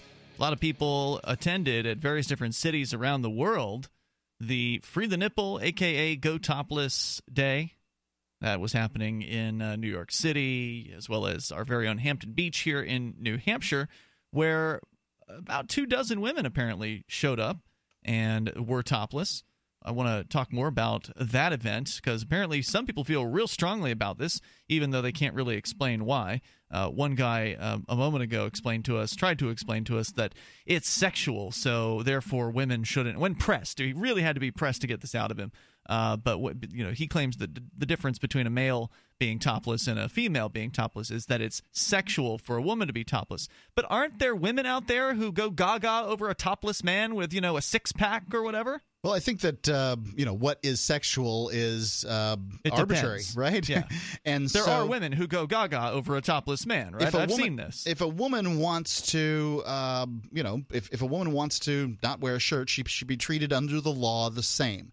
Now, this isn't about necessarily the law as much as it is about societal pressure, and because it's legal in New Hampshire to be I don't really care topless. what your preference is if it's not illegal. Like, I think you should be able to, in your own mind, come up with whatever conclusion you come up with upon seeing somebody without their shirt on. That is what a free country is about. So if men can walk around with their shirts off, then women should be able to too. Now, obviously, it depends on the place that they're at and that sort of thing. So if a business, say, wants to let topless men in and doesn't want to let topless women in, I further defend that business's right to do business that way. Absolutely. So that's all I've got to say. But we're talking about public property here, not private property. I think most women don't really care about this particular right. I think the vast majority of women are like, no thanks, I'm not going to be going topless whether or not I get the right to do it or whatever. Yeah. One of a lady around here that we know says she doesn't, while she supports them, she's not willing to go out and do it because she's worried about what will happen at her job. So a lot of women, I think, support this, Mark, but they're afraid to come out and be seen supporting it because of this stigma that is attached to it. We can continue the discussion here, especially if you were actually out at one of these topless events today all around the globe. Would love to hear what what was it like for you? Were there a bunch of creepy guys around just leering at you? Did anybody get arrested? How was the reception from the other people who were around you? Let's continue, though, with your calls and thoughts. We've got Skype. Our Skype username is LRN.FM, and that's where Will Coley is on the line from Tennessee from Muslims for Liberty. Hey, Will. Hey, what's up, guys? Welcome. Thanks for having us. Yes, you're on the air. Funny enough, this is this toplessness discussion is a debate that's been going on in society for well over 1,000 years. In truth, if you look at old historical documents discussing the time of the Prophet Muhammad living, there were women from certain tribes who walked around in the marketplaces in Mecca and Medina bare-breasted because it was a cultural tradition of that particular tribe. And we know that that's something that continued to happen for well over 100 years after Muhammad's death, because you see other scholars like Imam Malik complaining about this practice still continuing on into like the 800s. Now, just to clarify something, I mean, the common understanding about a lot of the people, followers of Islam, is that there are very, very restrictive measures. Everybody's got to wear a grain sack over their head. There are very restrictive measures specifically for women in the way that they can dress, and I can't imagine that toplessness is generally considered acceptable in any kind of public or in many, I imagine, private settings in that religion. But it sounds like what you're saying is the Muslims were tolerant of those ladies in that tribe. Well, yeah, because it was their culture. They weren't held accountable to Islamic dogmatic, practices because they weren't from the Muslim community. They were from a specific pagan tribe. Most of them are described as Africans. So you have, and we still have some of those African tribes that exist today that you can see, Discovery Channel and National Geographic videos about, these African tribes that still continue to go topless in the modern day. So, the previous callers, making it out to be trashy or something of that nature, if it's something on a cultural basis, if it's something that a culture sees as appropriate, I don't see how you could attach that kind of a connotation to it. And if a person from our culture has decided that they feel that this is something that is liberating for them individually, then I don't see how in a free and individualist society, which America claims to be, that should be denied to them, that they should be denied that ability to say, okay, well, this is what I feel makes me feel free, or this is what makes me feel more comfortable. Did the Prophet Muhammad say it was cool for women to go topless? Well, for Muslim women have a specific amount of modesty that's expected of them on a religious basis. But women who aren't Muslim, that doesn't apply to them because, well, they're not Muslim, so why would it?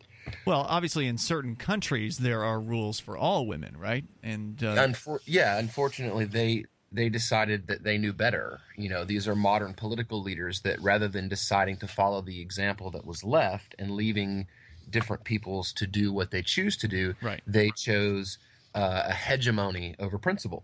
So, right, and I've read an excellent book that your friend Dabi Barker wrote, Voluntary Islam, and it really goes into some detail. It's a short book, but it's very interesting on how very voluntarist friendly the true kind of orthodox Muslim belief system is.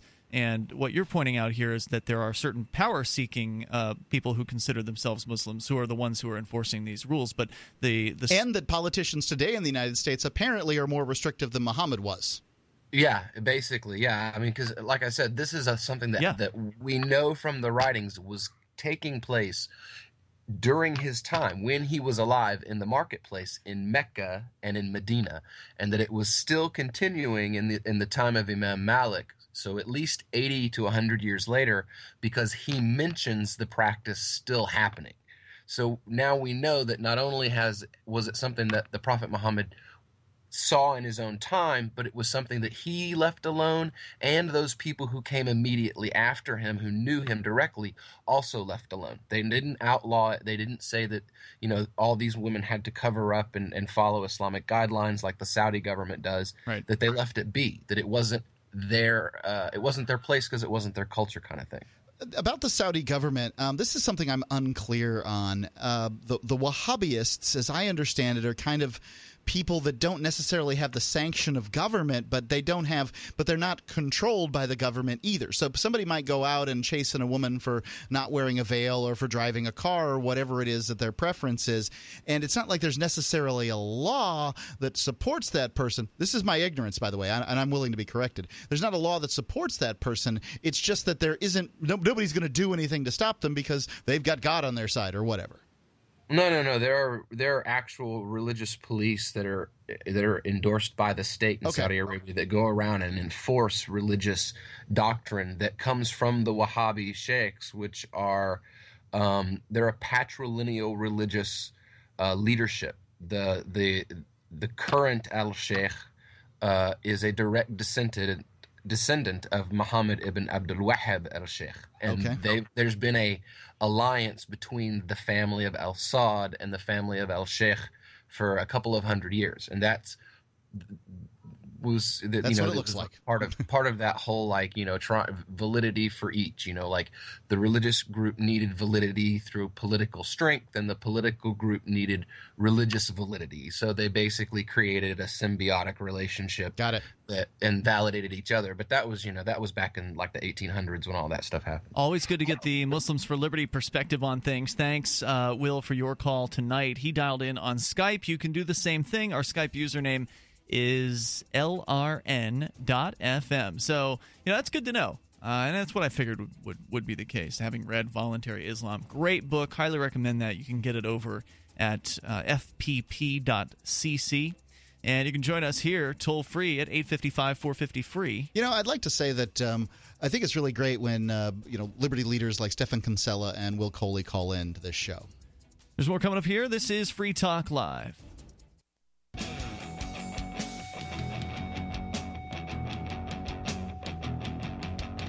This is Free Talk Live, the live Sunday edition continuing here. Topless events happening all around the globe. Today, the Daily Mail, Reuters, more articles are coming out basically as we speak. There are about 4 of them before we started the show. Now a couple dozen are out there. I'm working on putting one together for freekeen.com. I'm trying to find a picture of the ladies where they are not censoring themselves. There's a photo on the Daily Mail where there's a line of the ladies that were out on the beach at Hampton earlier today. Now, apparently the weather was kind of bad, so they actually were underneath some sort of I don't know. I've never actually been to Hampton Beach, but some sort of covering. There's some sort of covered area, awning type thing, that they were in. And I imagine the photographers, since they're photographing for these mainstream media publications, they can't allow nudity to be shown in their photograph, so they probably asked them to cover up. From what I understand, there is a version of this where the ladies are actually showing their toplessness to the cameras. So I'm looking to find the uncensored version of it. If you happen to have that, please feel free to send it over to me at ian@freetalklive.com. Since I blog over at freekeen.com, which is an internet-based site, there are no such restrictions on me. And so I feel like the whole point of the topless event is for people to be topless and equal about being topless. So should show it as it was, not the censored version of it, if we can. So there's news here from the Daily Mail. I want to continue with what happened all around the globe today for Go Topless Day, or a.k.a. Free the Nipple, but also Bitcoinist.net is where I want to send you to learn more about Bitcoin. In fact, if you're already into Bitcoin, Bitcoinist.net is great because they are a destination for information about the Bitcoin and digital currency industry, the ultimate resource for Bitcoin industry news, reviews, education, and the latest from the cryptocurrency ecosystem. The Bitcoinist.net website, that's Bitcoinist, Bitcoinist.net.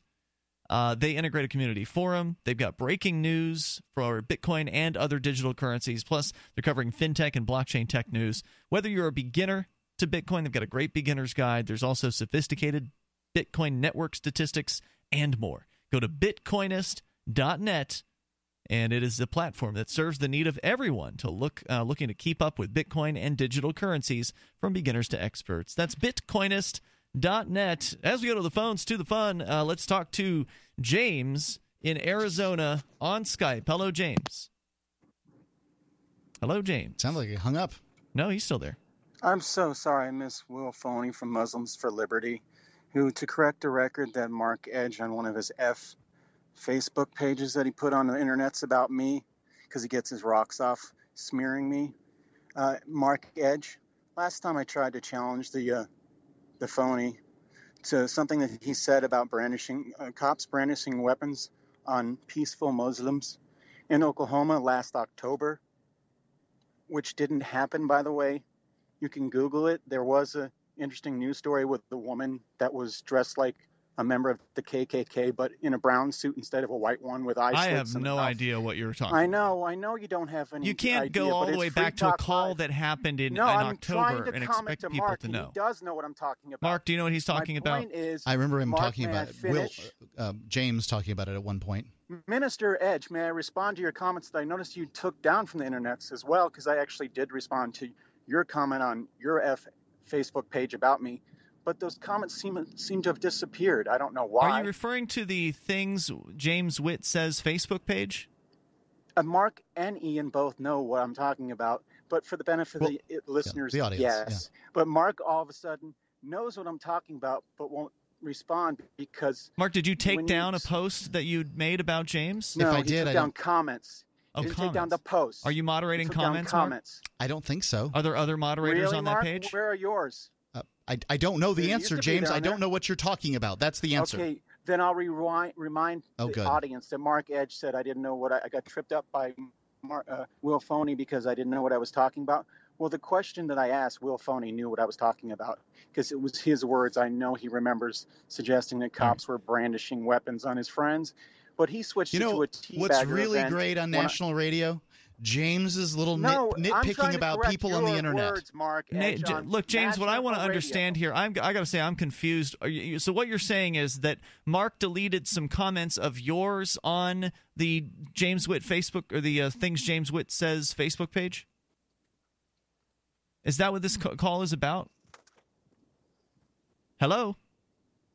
All right, well, thanks for the call. If you don't want to talk, then we can't have conversation on the radio. So it sounds like he's upset, Mark, that some comments were allegedly deleted from the Things James Witt Says Facebook page. This is a page you've created because James, this man who just called, will sometimes send what you consider to be threatening statements to you via our Skype messenger. He spends a remarkable amount of time talking about my death.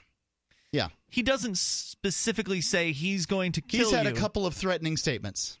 But there have been some things that you've been concerned with. Yeah. And you have decided to create this Facebook page to, I guess, catalog some of these statements. Sure. Have you ever erased a statement that you have posted on there? He said it was comments, not the original post. Yeah.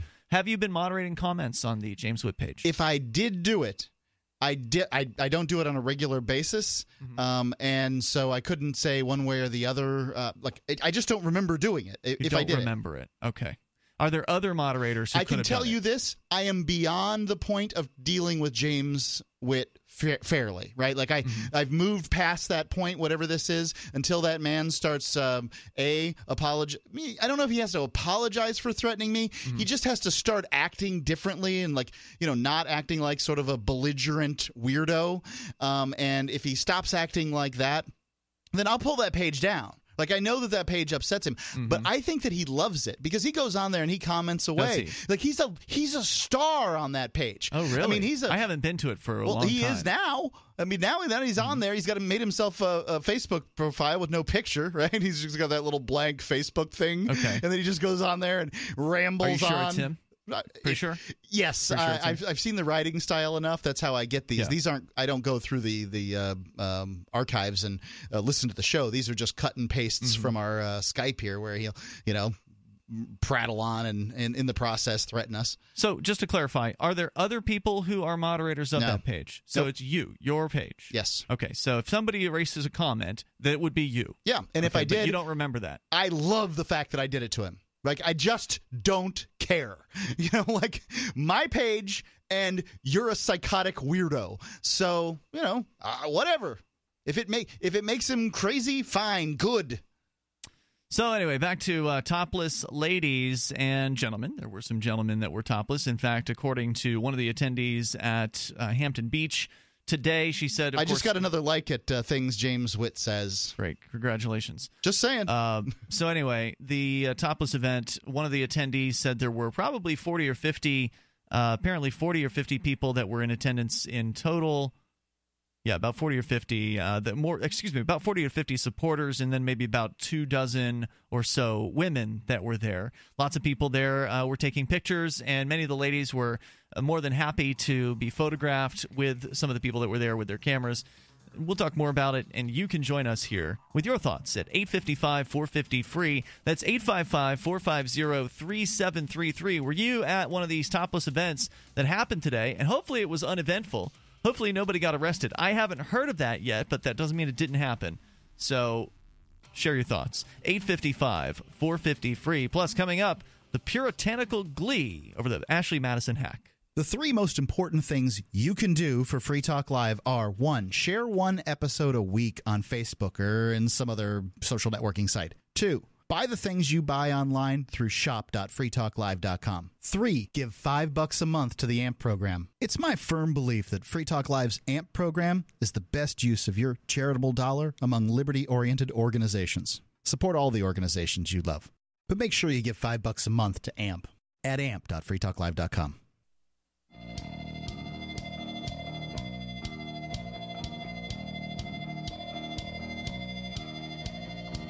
Approximately 300 people attending the topless event today in New York City's Times Square, and many more in cities all around the globe. Something like 60 cities participating in this event that happened all around the globe today. D.C., however, only had one woman standing in front of the White House. She was posing like the Statue of Liberty. Edinburgh, Scotland had about 50 people, mostly women, taking their tops off in the city's main streets. They staged a sit-in for 2 hours there. At Hampton Beach in New Hampshire, bare-chested women and men took part in a photo call to show their support for the worldwide movement, although the weather was not particularly good in New Hampshire today for this. Go Topless had been urging both men and women to stand up with topless pride on August 23rd to honor the 95th anniversary of Women's Equality Day and to support the passage of the Equal Rights Amendment. Now, I don't know what that is. I don't know what the Equal Rights Amendment is. Is that something from like 95 years ago, or is that some sort of thing they're trying to promote today? They said the passage of the Equal Right Amendment? Yeah. Okay.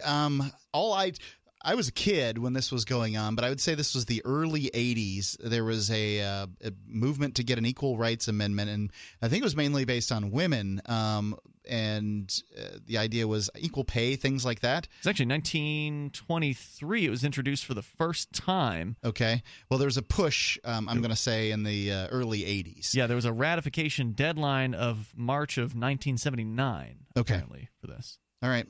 So I guess it was a long time in the works. All right. So let's see. Also, spokeswoman Rachel Jesse said centuries of gender inequality and exclusive male rule created major planetary imbalances that could prove fatal to society. It's time for change. It's liberating. And this has what to do with taking your shirt off?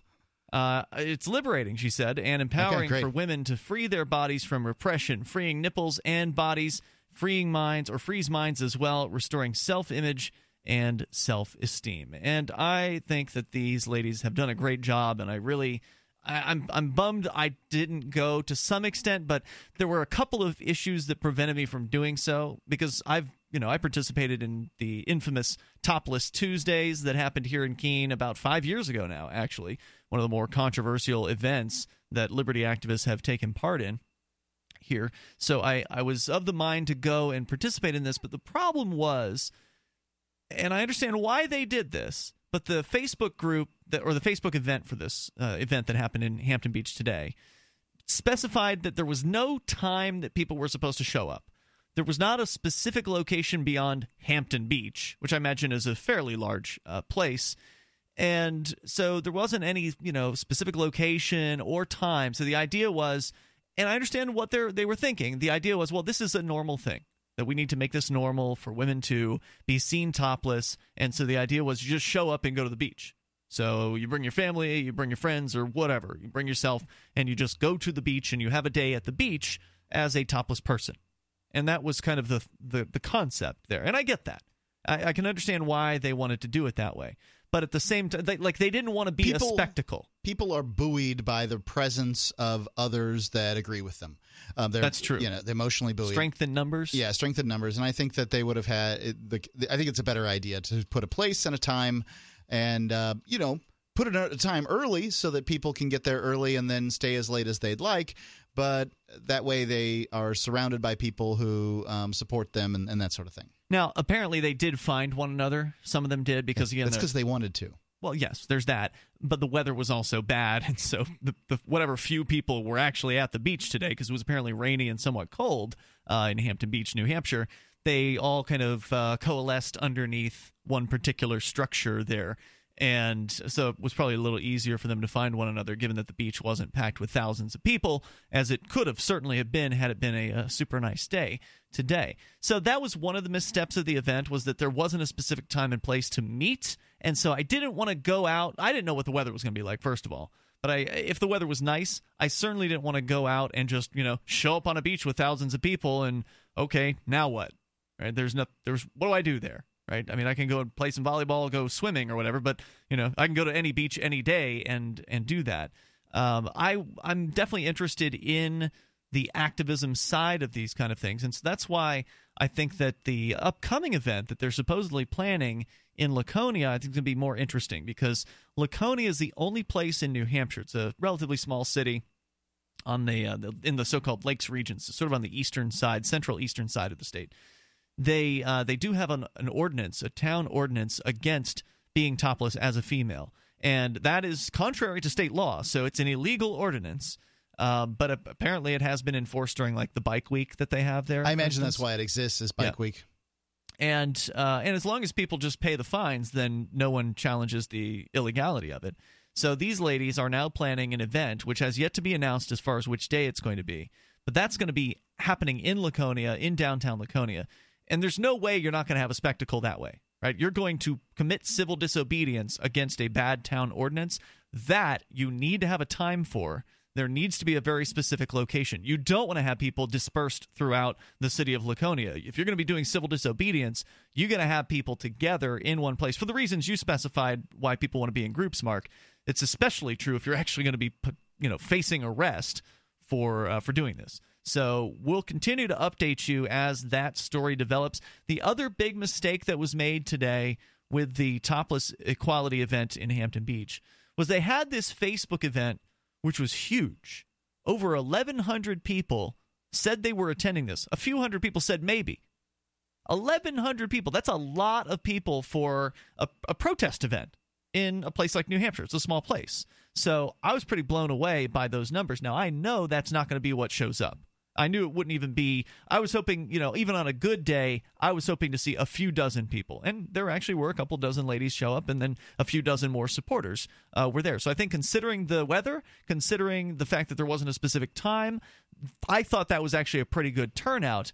But the thing they really blew was the night before. So last night, somebody posted on the Facebook event that tomorrow morning we're going to delete the Facebook event. And I didn't understand why that was, but I also felt like, these ladies don't really know me. I don't really feel like I should make a stand and say, hey, you shouldn't do that. Maybe I should have posted. I don't know if anybody did. But here's why that was a terrible idea. So anybody that's organizing an event, keep this in mind. When you delete the event, everyone gets a notice that says such and such event was canceled. I did see that. Actually, I got that, and I don't think I said I was going to go to that event. So I think you got the notice anyway. I was invited. Did you say maybe? Probably not. No, I don't really click anything on Well, those. regardless, you got the notice that it was canceled. Right. But I bet you didn't go to the event the night before and read the post that said, hey, we're going to cancel the event in the morning, but don't worry, it's still happening. Yeah. So had anyone happened to have gone that night and read the event page, which probably not even a tenth of the people on that page have bothered to do on a regular basis. So basically no one in the event saw the fact that the event organizer was going to cancel the event in the morning, but yet it was still on. Oops. And all they got was this notice saying the event's been canceled. So that probably was, besides the weather, another major contributor to why some people didn't go to the event in Hampton today. Yeah, I can't imagine why they chose to delete it, but I'm sure they had their reason. I don't know I can't even fathom what the reason for that would be. Some tactical reason, but I don't know what it would be. All I can say is, as far as the toplessness goes, it seems to me that very few women are interested in, being topless. There were over 1,100 people who said they were going to attend that, and it was mostly women commenting in that group. There are 1.3 million people in New Hampshire, and there may be people who came from outside of New Hampshire too. So yes, maybe. I get it, and I'm not saying that. I believe that I have to support people that are looking for more freedom in their lives, even if it's an issue that I care very little about. So they have my support. Mm-hmm. It's just that they haven't captured my heart, as it were. So, there you go. Well, I'm grateful for them. I'm glad they went out and did it. I'm looking forward to round number 2 when they actually go and do civil disobedience in Laconia. I will definitely be there for that. That's worth a trip. 855-450-FREE. That is our toll-free number. We've got Skype as well. You can join us here. Skype username is LRN.FM. We'll talk a little bit about Puritans here in moments. And, of course, you can join us on the radio waves. 855-450-FREE. That's 855-450-3733. This is Free Talk Live's Live Sunday Show.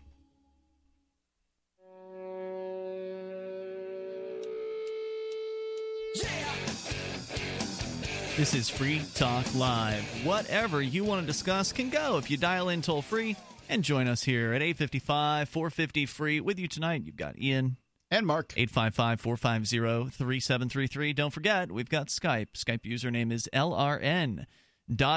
Since we've been talking about the topless events, and we actually had one relatively puritanical-sounding caller who was totally fine with women Well, he wanted women to keep their shirts on, but he was totally fine with women or men keeping theirs off, which is the whole point behind these topless events, is to make women and men equal in society's eyes. It's already equal under some of the laws, under some of the statutes in some states. Like here in New Hampshire, it's technically illegal for women to be topless in public. But that doesn't mean that it's done commonly, and it doesn't mean that there isn't this social stigma that we experienced earlier with this caller surrounding that. Now, a related story from firstlook.org, which is Glenn Greenwald's new website, newish, I guess it's probably been around for about a year. High school students, he writes, have long read The Scarlet Letter, the 1850 novel by Nathaniel Hawthorne set in a puritanical Massachusetts town in the mid-17th century. It chronicles the life of a woman who is found to have committed adultery, and as punishment, she's forced to stand before her village with the letter A attached to her dress. The intent is to forever publicly shame her for her moral transgression. As The Atlantic noted in 1886, the punishment of the Scarlet Letter is a historical fact. The moral premise of that ritual... It's also a legal thing, in many states and places. There's no legal... it's basically a social thing about women not being able to go topless. The moral premise of that ritual is animating righteousness is by no means an obsolete relic of the puritanical era. It is as vibrant as ever. Busybodies sitting in judgment of and righteously condemning the private sexual acts of other adults remains one of the most self-satisfying and entertaining, and thus the most popular of public spectacles. It simultaneously uplifts the moral judges, distracts them from their own behaviors, because they're focusing on other people's sins and thus not their own, and titillates. To condemn this, I simply must immerse myself in the tawdry details of their sexual acts. He's writing that in parentheses. To see just how current is the mentality driving the Scarlet Letter, observe the reaction to the Ashley Madison hack. Now, we've been talking about this hack over the last couple days here on the program. As you know, there are now more than 30 gigs worth of data that has been hacked and released from this website that promotes itself as a pro-infidelity venue where married people can find sexual partners and have an affair. There was even a guaranteed affair package where if you paid $250 a month, they would guarantee that you would have sex outside of your marriage.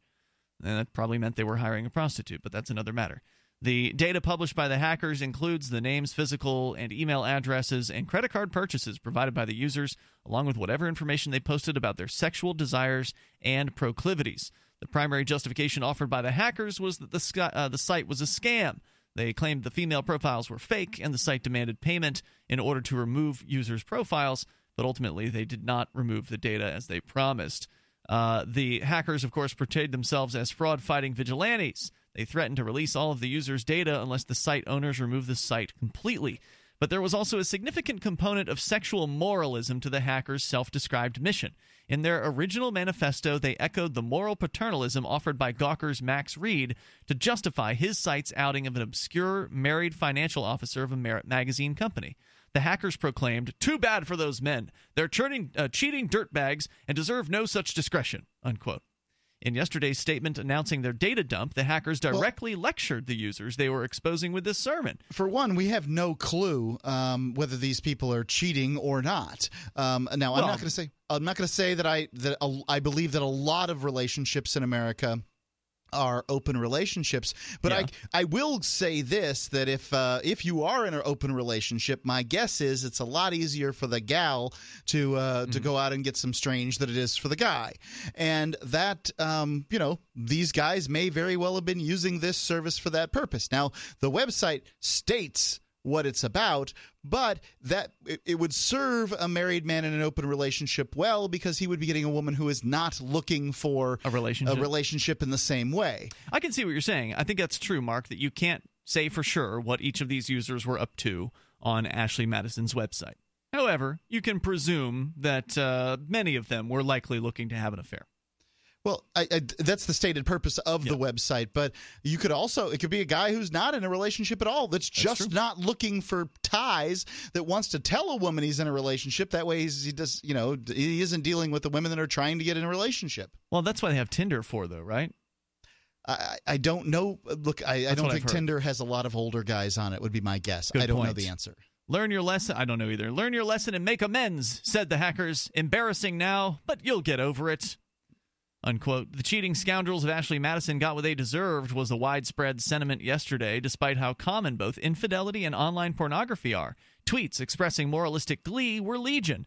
Websites were created to enable easy searches of the hacked data by email address. An Australian radio station offered to tell listeners on air if their spouse's names appeared in the database, and informed one horrified woman that her husband's name did. The Washington Post actually promoted those newly created searching sites under the encouraging headline, "How to Search the Ashley Madison Leak," helpfully linking to a site that will, quote, tell you if an email address or phone number appears in the leaked files. When the leak was first announced last month, the Post published a similar article headlined, "Was Your Spouse on Ashley Madison? A New Breed of Private Eye is Ready to Help." The names of prominent figures appearing in the database have already been published, some of whom insist they never used the site. It's hard to overstate the devastation to some people's lives from having their names published as part of this hack, not only to their relationships with their spouses and children, but to their careers, reputations, and depending on where they live, possibly their liberty or even their life. What appears on the internet is permanent and inescapable. All of the people whose names appear in this database will now be permanently branded with a digital A. Whether they actually did what they are accused of will be irrelevant. Digital lynch mobs offer no due process or appeals, and it seems certain that many of the people whose lives are harmed or ruined by this hack will have been guilty of nothing. Because it could be hard to explain, if you're not in an open relationship, to someone who is your lover that your information was found on this website, even if you didn't actually do it, right? Because you could use anyone's email address to sign up for an account.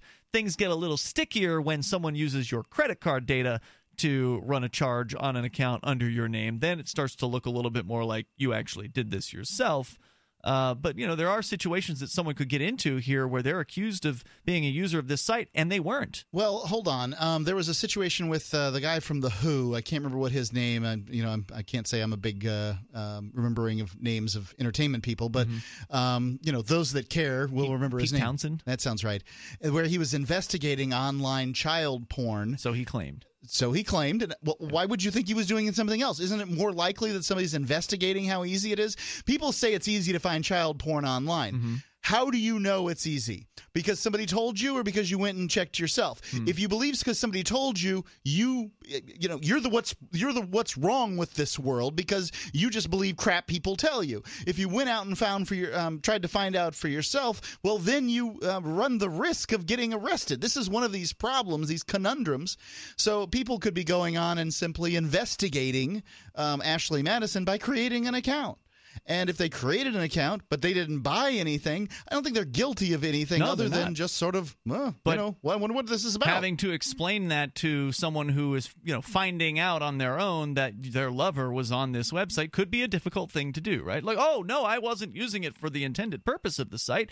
As Glenn Greenwald points out here, some might just use the site as pornography because it titillates them, or because they're tempted to cheat but are resisting the urge, or because they're married but in a relationship where monogamy is not demanded, or because they're researchers or journalists observing this precinct of online interaction, or countless other reasons.